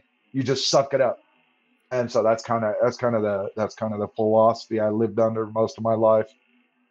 So can we go back to impressing people for a second? Because I think there's a lot here. Yes, carry on. So I think that when it comes to impressing people, like, I think it makes sense because, you know, you're concerned for good reason that what you are on the inside, people aren't going to like, right? So like when you were 5 and you don't know how to put on a mask, your mom was like really cruel to you. Your brother was like pretty neglectful. You know, I wonder a little bit about whether he was, you know, since you were the favorite, whether he resented you for that. You know, there's a lot of stuff there where you learned early on that like who I am is like not an okay person. And then that gets reinforced by, you know, going to prison and putting on a mask and this kind of stuff. And then you sort of also gets reinforced when you start like doing really nice things for people. And you begin to see like, oh, if I give people gifts, like, they're going to like me and they'll want to hang out with me. This is how this game is played. It's all very cerebral, right? So I think that as a result, you're going to want to impress people because there's probably also, if we want to just be blunt about it, there's some amount of shame, right? Because you're a 41-year-old dude. You got laid like 25 years ago. You know, a lot of it. There's a lot of that crap. And so to compensate for all of that stuff, there's going to be like, I want to, because I feel like I'm down here. If I impress people to this level, I'll end up somewhere in the middle where I can be comfortable. You know, even if and so there's a lot going on there. And so I'm not surprised that you'll also swing to the other end of the spectrum, because if you, I don't know how to say this, but if you advertise something really terrible you've done and then people hate you for it, that's the reason they hate you. It's not because that's understandable. That's exactly. Reason, it's right. not because there's something broken and unfixable and deep down and part of your DNA that right. If people saw, like, you would be absolutely terrified if they hated you for that. But you're fearful that there's something within me that, like, if I ever let people see. So then what you do is you advertise all this negative crap, and it actually protects you both ways. Either way, what's happening is no one is getting an authentic you. Mm. And so the tricky thing there is, you know, I think stepping away from all of this stuff, so you try so hard, you're trying to figure out, who am I? Well, like, I think all you need to do is stop moving away from it and you'll figure it out. I think actually we know who you are. I feel like I have a pretty good sense of who you are. Can you share? Yeah. So, I mean, I think you're the dormant philosopher. I think that you like to think big thoughts. You like to have your thoughts challenged. You want to put your thoughts out into the world, and you want to have respect for the quality and excellence of your thoughts. I resonate with all of that. Yep, it's who you are, bro. Right? Like, you want to say to the world, like, I'm going to work really, really, really hard at this, and I'm going to make it awesome, and I'm going to show it to you, and y'all are going to fucking think it's awesome too. The day that you're able to do that, I think, is going to be the opposite end of the spectrum of when you were suicidal and trying to find a reason to wake up for tomorrow. As long as you're moving in that direction, you're going to fight to stay alive. And the problem is that you've just been given such a shitty circumstance that part of you has never had a chance to, like, exist in the world. Because who's going to listen to an ex-con? Who's going to listen to this guy? Who's going to listen to, like, dude without a shin?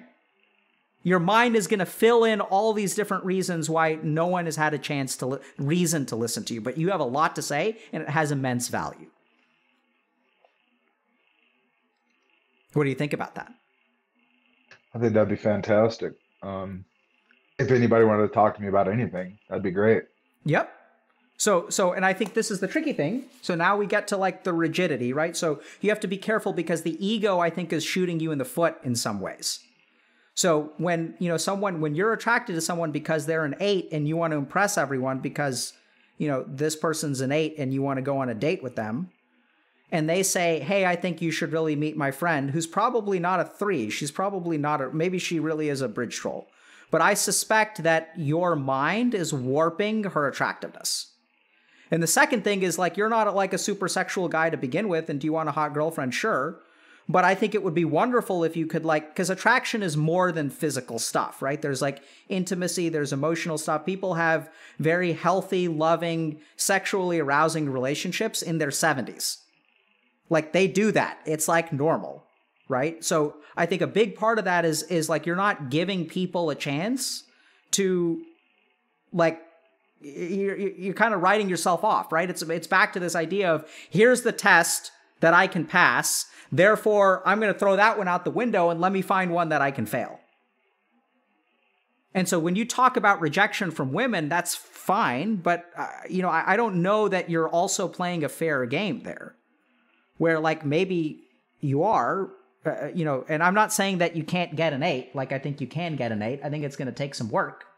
But I think this is where other self-fulfilling prophecies could come in because the 8 shows up and you're so concerned about her not rejecting you that you do a lot of nice stuff for her. You meet her emotional needs while not asking for anything in return in an effort to get her to like you. And then she starts treating you like a friend because that's the thing, right? We're friends. Like friends are there for each other. Mm. And the start of the romantic relationship is like different. Like people usually make their intentions known early on, but this is how people kind of repeatedly get into the friend zone is you're afraid she's going to reject you. So you want to stack the deck in your favor by doing a lot of nice things. Yeah. Yeah. The friend zone. That's where I live. That's my address. So you stack up on your side to get her to like you so you're there for her. And then, women, this is going to be a generalization, which, anyone can criticize me for fairly. But I think generally speaking, like women are better at offering emotional support and receiving emotional support without it having a sexual connotation to it. Whereas like if you were like the things that you do for the women that friend zone you, you wouldn't do for your boys. Right. Like you treat them differently. So like there's a interesting thing about emotional support and sexual intimacy, which men tend to tie together a little bit closer and women don't. Broad sweeping generalization that's very open to criticism. Right. But I do think that the more you stack the deck in your favor to try to get someone to like you, the more likely you are to end up in the friend zone.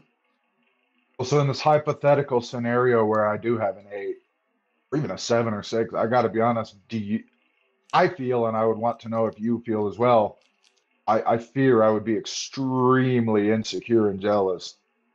One time I had a girlfriend when I was a kid, I was massively insecure, like grossly so, like creepily, weirdly, psychotically so. Yep. You're only with me because you like my brother, and yeah. So I don't know that I'm emotionally equipped for a relationship of any kind. You're not. Do you think that? Oh, You're okay. not. Okay. So I'm right then. Okay. Yeah. So I don't think you're emotionally equipped for a relationship, but that doesn't mean you shouldn't start dating. And that also doesn't mean that you won't become emotionally equipped over time. Because if you've gotten this far with this shitty hand of cards, like I think you could be emotionally equipped for a relationship in no time. Okay. Don't sell yourself short. You haven't really been trying. I mean, I know you've been trying in your way. I don't think you've been engaged in a positive learning environment. That's what I'd call it. Right. So like, even if you end up recommending what you call a 3, it's probably closer to a 5. And I think you should do your best to like go and have a conversation with the person. You don't have to sleep with them. Just try to go and like make a friend. Like, fine. Well, by the way, that hasn't happened since I was 15, 14 years old. So this is nothing recent that has happened. Oh, yeah. So okay. I don't even have any friends to refer anybody for me. Okay. I don't know how to make friends. I don't go anywhere, so that makes it hard. Yeah. But I think to myself, okay, where do I go to meet people? Well, coronavirus happened, so okay, fair enough. But in normal circumstances, I don't know where one goes as an adult to meet friends, lovers, just other adults. Yeah, so that's a challenging question. I'm gonna table that for a second. Okay, we'll get to concrete advice. So the last thing that I want to share with you is I think that like you said, you're going to be very insecure if you enter into a relationship. So the question is, how do you learn how to be insecure? Right. So and this is the challenge. Insecure or secure? Sorry, secure. That's okay. And I think this is going to be tough. But I think this is where you got to work on the rigidity of your thinking, okay? So like if your mind is telling you something and it's telling you this is true, this is true, this is true, this is true, there's a general capacity to be less rigid with your thinking and be more flexible. So I know this is I say this not entirely, I say this with judgment, okay? So like if you can learn how to love a Jewish person, you will be no longer insecure. So I didn't really want to get into this, but I don't hate the Jews. I just hate Jews. No, maybe I mean it the other way. I don't hate Jews. I hate the Jews. Individually, I have no opinion on them. Okay, sure. So I get what you're saying. I get what you're saying. If I can overcome something that I have made my mind up on. Exactly. So that's why it doesn't have to be the anti-Semitism, right? That's me taking a sucker punch at you. So I apologize for that. That's fair. That's fair. Totally fair. I knew I had it coming. So yeah, now that we've done it, we're good, right? So the other thing is I would say that you've made other statements. I keep on harping on that because maybe that statement did bother me. So I should have processed those emotions a little bit better. But and maybe you did detect disgust. I'm sort of reflecting now. But I think that what I would say is that there are several things that you've said today where you're like, that's the way that I am, right? And I think flexibility around any one of those things, basically training yourself to be cognitively flexible, I think is the most important thing that you need to learn. Because I do think, I mean, it's not hard to figure out what you should do in your life. I think, like, to summarize, like, so here's what I'd say, Anthony. First of all, your purpose in life right now is to fucking live it because you haven't had a chance. So I'd say if you enjoy playing video games, play video games. Go and seek as many experiences as you can because, like, go eat burgers, study computer programming, be at the top of your class, like, get a fucking award with the day that you graduate, like, be on the honors list. Do the things that kids normally go to their parents and are proud of. And then, like, do the things that make your parents brag about you. And then you're not going to have any parents to brag about you, and you're going to do that thing, and you're going to feel devastated and alone, and fucking feel that shit too. And then pity yourself, and let other people pity you, and let other people have compassion towards you. And let go of your, like, I don't know, there's some strength in there, which is like a strength of survival, and let go of that. Let yourself be weak. Like, feel all of those things and have someone to share that with. And start to date and start to play video games and go for walks. You're in the mountains, fantastic. Build shelves, like build your house, get a dog. Do all of the things that life has not let you do. And in terms of who you are, read, think, write, study. And then you say, that's going to be hard because I have no one to talk with, which is exactly right. So I don't know, this is where practically, like, you have to find people. You have to recognize that as you enter into places with people, there's going to be this tsunami of feelings that arises. Insecurity. What are they going to think? What do I have to say? How do I get them to like me? But you're not going for them to like you. You're just going to get food for your mind. Because the rigid thinking, especially on politics and stuff, if you're on the internet, like, you're never going to get a contrary opinion, or you're going to discount a contrary opinion, like, whatever. So just go and, like, I don't know where you engage with people. So I'd say that, sometimes there are, like, different kinds of classes and stuff. Like, even it sounds like you're in school online, I assume, because of COVID and you're living in the mountains. Right. So this is where I don't know where your school is and whether it's a local university, but it's online classes. Yeah. So there are in-person classes I could take. So not just in-person classes, I would look at in-person extracurriculars. And you are going to feel like a weirdo because it's going to be a bunch of 18, 19-year-old kids, and you're going to be a 41-year-old ex-con with tattoos, right? but like that carries a certain like gravitas and respect. They're all children and you're a man, you know? You may not feel like it on the inside, but it's kind of scary. And with your resting bitch face, you know, because your smile like really lights up your face. It does wonders for it, right? You've got a beautiful smile. And so I think even when you see it, there's like there's mischievousness, right? There's playfulness there. There's excitement. And so I think all of those things you actually have to give too. Is the resting bitch face terrifying? Absolutely. Are you fucking ex-con with tattoos? Like, absolutely. But the moment you smile, it all comes falling apart. And even to be able to smile like that, Anthony, that's what you've missed, man. You know, I want to say that your goal should be having that mischievous smile every day. Have a conversation with someone, play a trick on them, you know, pour some ice water down their back. Like, do whatever it is that like you haven't gotten to do. Have conversations with people. And I'd say if you want like a compass, try to go as close as you can to the person that you were and the way you interacted with people when you hitchhiked. Right? Because I think that there's something about acknowledging that you may not deserve much, but you're going to give people a chance to give you something anyway. And what I'm really seeing right now is that once again, you're holding yourself back. You're not giving people a chance to care about you. All you do is you put up facades that are guaranteed to get their respect and enjoyment. You're not giving people a chance. You're tricking them into engaging into a false relationship with you. So go and do stuff. I'd say go see a medical doctor if you don't have one. You know, get yourself checked out, especially in terms of the sexuality stuff. So there's some medical conditions, like for example, low testosterone production can lead to decreased libido. Part of the reason I was asking you about the leg muscles and the leg injury is because the largest source of endogenous testosterone from the male body comes from actually the quadriceps muscles. So if people that I work with have low testosterone, like I'll tell them to do like squats. Like if you want to, you know, get horny again, do squats. It's kind of interesting. Okay. So it's a very endogenous kind of source of testosterone. There are other things in terms of sexuality, like just, you know, the brain, you know, the body kind of like, you know, puts things on standby if they're not like regularly used, right? So for 20 years while you were in prison, we don't know what your sexual activity is like. I'm not going to ask you. But zero. You know, so your body's like, hey, we don't need this thing. So let's like shut it down for now. And you'll be surprised. It'll come back. So I do think in terms of hope, by the way, I do think that everything that I'm hearing, you have a lot of handicaps, but I don't think you're like the boy who was raised by wolves, right? I don't think you missed developmental milestones in such a crucial way to where you won't be able to engage in these things.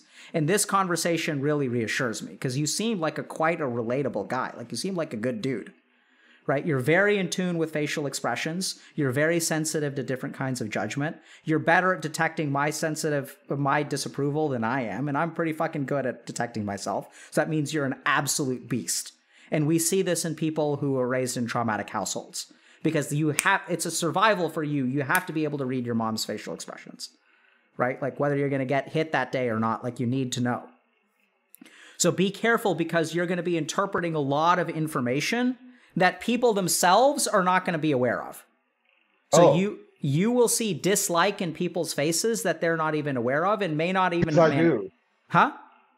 Because I definitely see the facial expressions and it's like, oh, well, I see where this is leading. Let me go ahead and exit with some grace while I still can. Exactly. And this is the thing, though. I know it sounds kind of crazy, but there's only a 20% chance it's going to go where you think it's going to go.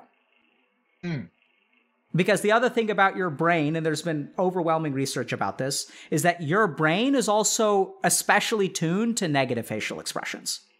Sure, absolutely. So you're going to miss all of the positive facial expressions, and you're going to amplify all of the negative ones, which is in turn going to reinforce your insecurity, is going to cause you to stack the deck in your favor, and will set you up for a relationship on false pretenses, which is going to wind up in the friend zone. And I fear that I have women flirt with me, and I have literally no idea they're doing it. I fear that does happen, and I would have no way of knowing. Yep. I believe it. You know, so I think very practically, Anthony, I think the first thing is to understand yourself and understand your rigidity and try to engage in a little bit of cognitive flexibility.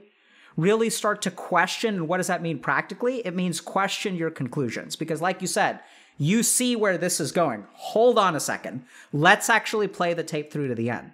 Because when I ask you, I forgot what question I asked you about. Oh yeah, what are you afraid that, why are you reassured that we're never going to meet again? What is the judgment that you're afraid I'm making? And like, there isn't one. Right? So it's actually, there's a really tricky thing going on where like your insecurity is like shaping your thoughts. And it feels logical to you. And it feels like, oh, this has happened 1,000 times before, so I know I'm right. But like, it's all like, if you it's going to be smoke and mirrors. It's going to be a mirage. I'm like pretty sure about this stuff. That most of the problems that you see are going to be mirages when closely examined. Your insecurity is going to be a mirage, or there'll be some truth to it. Like there's some good reason, I'm missing a shin, I'm an ex-con, I'm 41 years old. I may not be the highest, what most women are looking for. Right? So there's some truth to that. We just have to acknowledge that. But I think that don't let those things define who you are, because you're so much more than that. No, you mentioned that you imagine it might be hard for me to imagine myself as an adult inside. What made you say that? Because that's very true. I tell people I don't even know what I want to be when I grow up, and I'm only half joking when I say that. What brought you to that conclusion? Because that's exactly how I feel. So the first is that you weren't shown how to be an adult, so you don't know what it looks like, right? And then the second thing is that you've missed a lot of the developmental milestones that that help people become adults. Oh yeah, that's true. I get what you're saying. Yeah, you go to the weddings, you do that whole thing, the growing up. You go to prom, or you ask a girl out for prom and she says no. You ask a girl out freshman year and she says no. You ask a girl out sophomore year and she says yes. That's how you grow up. You graduate from college. You get a college degree. You get your first job. You have a career. And then you're like adulting. You like talk with friends of yours, and it's going to be an uphill battle, okay? Anthony, I hate to break it to you, but like there's also like, when you're 21 years old and you're like late night hanging out with your friends and you have a conversation about, I don't know if I want to be an electrical engineer. I really love art.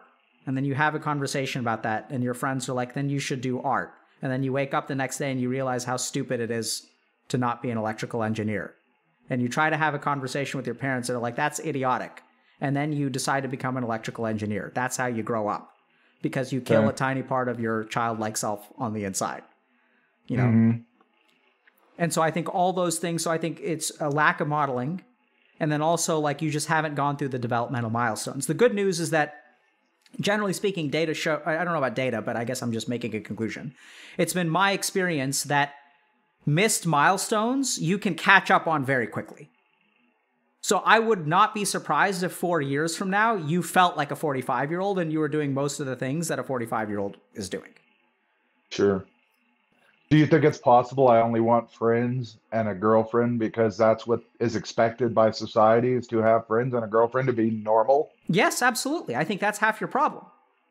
Is that you're trying to do to be normal? Yep, is you're trying to do what you think you should be doing instead of actually doing what feels right to you. So why do you want the 8 instead of the 3? It's because the 8 other people would be impressed that I had an 8. But you may genuinely, if you got the 8 to marry you and you got the 3 to marry you, I'm not convinced that you would be genuinely happier with the 8, because I don't think that physical... more insecure, if anything, right? Case in point, right? You're the one who's telling me it's a bad idea. So like, instead gravitate towards what is authentically you. But the problem is you've been weeding that shit out for so long, you don't even know what that is. Right. So I don't know who I am. Yeah, well, but so here's the thing. So there's a trick you can play. So as you observe your thoughts, and as you begin to realize that I want this 8 because people will be impressed, then you should move in a different direction. If I'm doing it for external motivations. Okay, that's great. That's really good insight. That's great. Right? So then be like, okay, hold on a second. What do I actually want?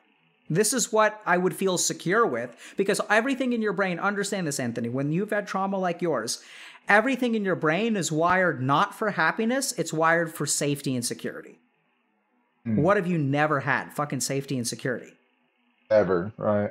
Right? So like everything you're going to be doing is going to be the safe route. Computer programming, like that's a safe pick. But I figured future-proof, right? That's exactly the logic that went into it. What is the most future-proof job I could pick that I would be capable of doing and that a felony would not hamper as much? You're absolutely right. Right? So it's all safety and security. And like safety and security is important. Don't get me wrong. I think it's a good choice. But at the end of the day, if that's where you're moving towards in your cognitive thought process, move the other way. Like, I can almost guarantee you that if you start meeting women and stuff, you're going to meet a woman who is absolutely amazing and would be a wonderful partner, and she's going to be less attractive than what you would want. And really, like, look at yourself in that moment, examine that rigidity. You know, and it's not about security or any of that crap, to be honest. It's just like, do I enjoy spending time with this person? Do I enjoy having a conversation with this person? That's what's important. I mean, 25 years from now, like, everyone's going to be ugly anyway. So it's, you know, that's what I got. That's some good insight right there. That's what I got for you. That's much appreciated. I think that's some good insights. I think I don't know how, like, I really wonder if I wouldn't just be happier alone. Like, maybe that's what I really want. And the only reason I want other people, okay, I would like to have a sounding board. You're absolutely right about that. When you say somebody you could just talk at in the guise of conversation, that does sound phenomenal. And honestly, somebody to share life's triumphs and things like that with, right? And that would be great to have. But like, also it terrifies me, the thought of having to, the rigidity. You're 100% right about the rigidity, because it's like, I have a set way of doing things. And this is how I think of it. I have a set schedule of when I clean the house on Sundays, Sundays when I do laundry, Sundays, you know what I mean? And like, I have a very rigid schedule. And I think a lot of that is prison. You know what I mean? Sure. It's a rigid schedule in there. You eat when told to eat, what you're told to eat, and how you're told to eat it. And so you begin to find comfort in the routine. I began to find comfort in the routine.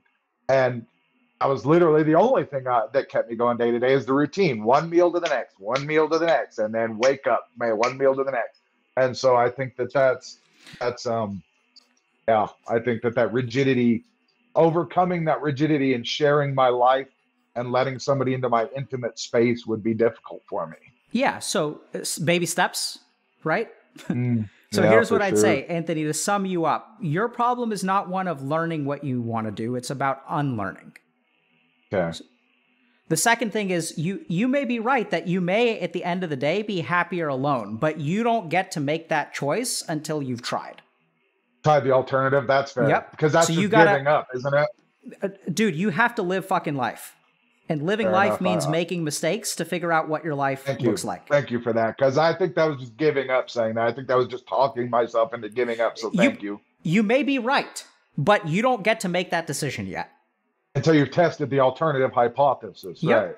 And it's turned out to be a train wreck after train wreck after train wreck. If you want to grow up to be an adult, you have to have a string of bad relationships in your teenage years and early 20s. It's part of the process. Okay. You know? So I'd say, like, if you're not entirely ready yet, like, slow steps. You don't have to open up completely, but I'd rein in some of that stuff about, you know, trying to impress people. And like, you're a genuinely good dude. You don't have to fake it. You know? So just let that authentically show. Do you think that professional therapy would be advisable or not really? Abso-fucking-lutely. Is it necessary? Is it necessary? Do you sense something in me that is off? No. Granted, it's only been 2 hours. I know it's so hard. Let me explain to you, Anthony. This is very important to understand. I would strongly recommend professional therapy to you, not because something is broken, but because you're so cerebral and you would get so much out of it. Is a bunch within you broken? Yeah, man. It's like a hurricane went through your internal self. But that's not the reason I'm recommending therapy. I'm recommending therapy because you are really good at having conversations. And boy, if someone devoted 1 hour a week to helping you understand yourself, you would learn so much. It's not about fixing something. It's about, like, think about this for a second. You could spend 1 hour a week having someone reflect on your interpersonal journey, helping you discover who you are, what holds you back, how does all this programming get laid down?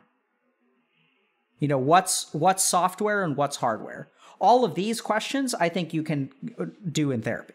That's why you should do it, because you'd love it, not because you need it. Okay.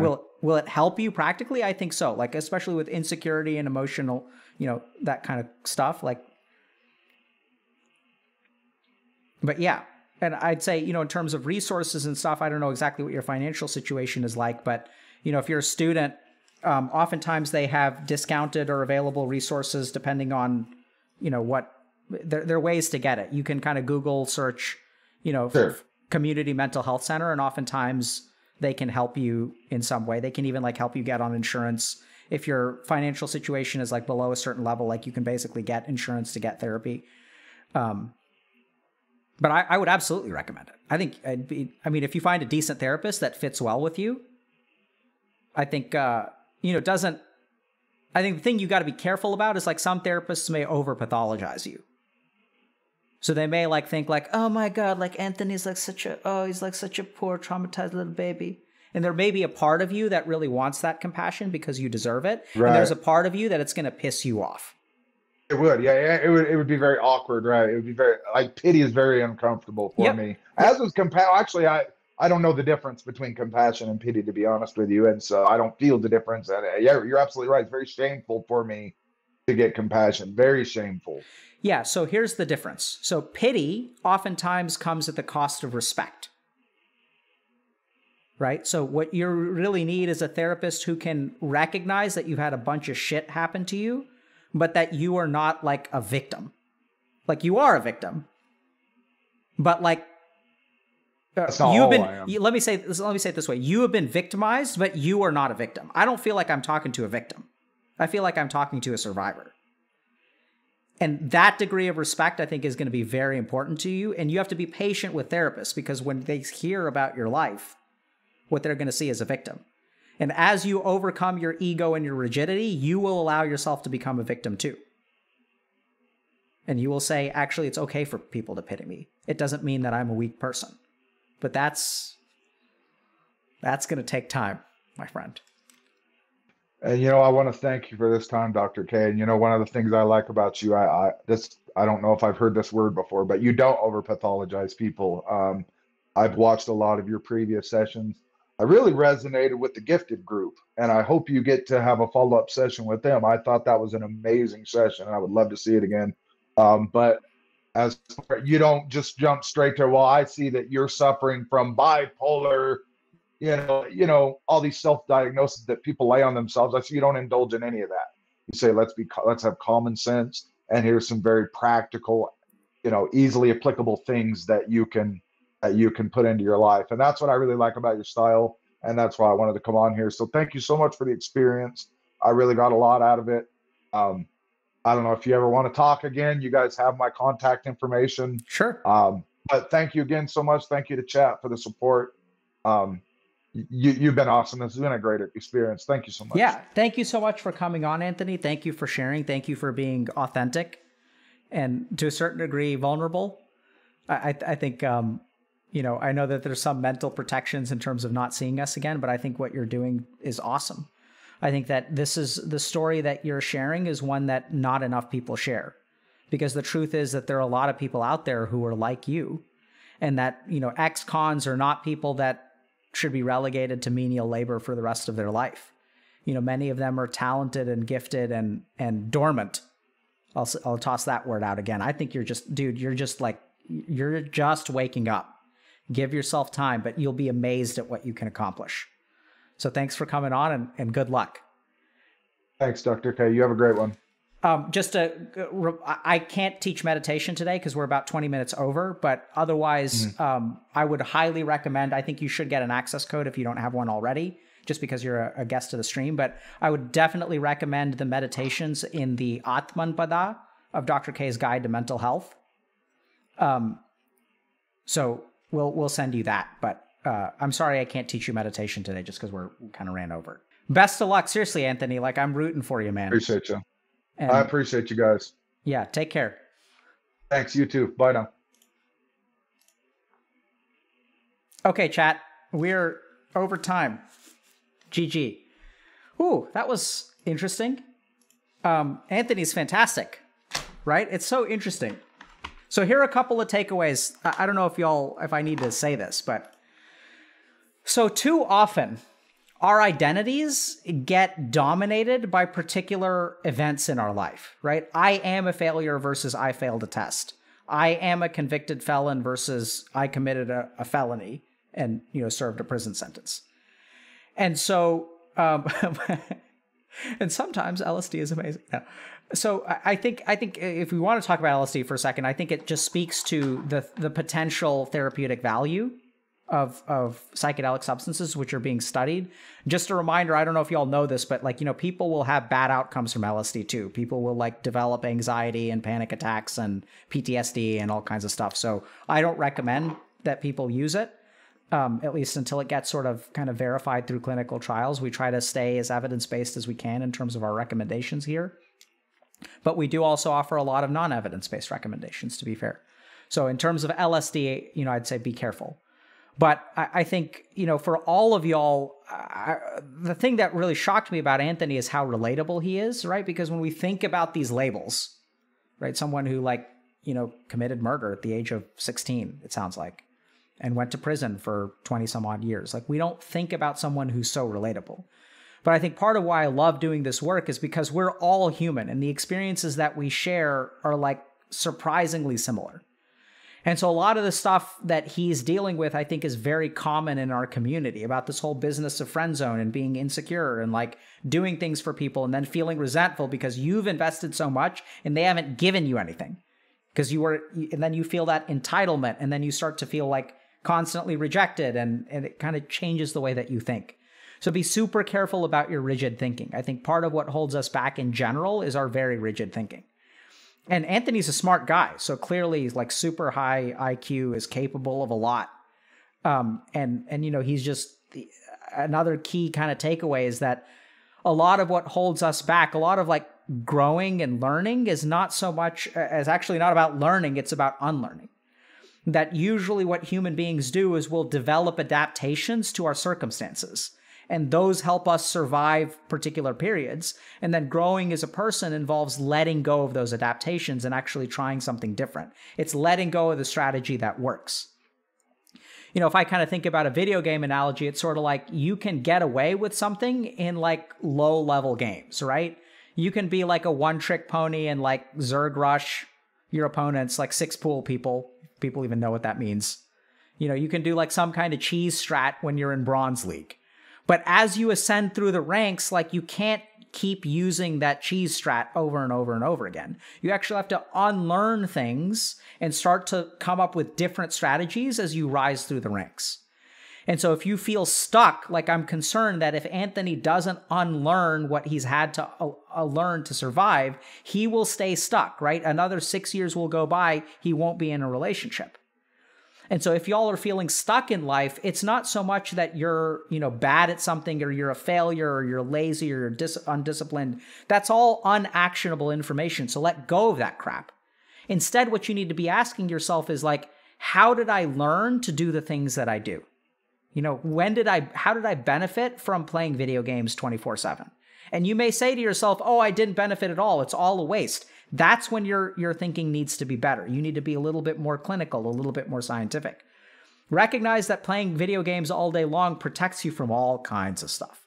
You don't have to feel shame while you're playing a game.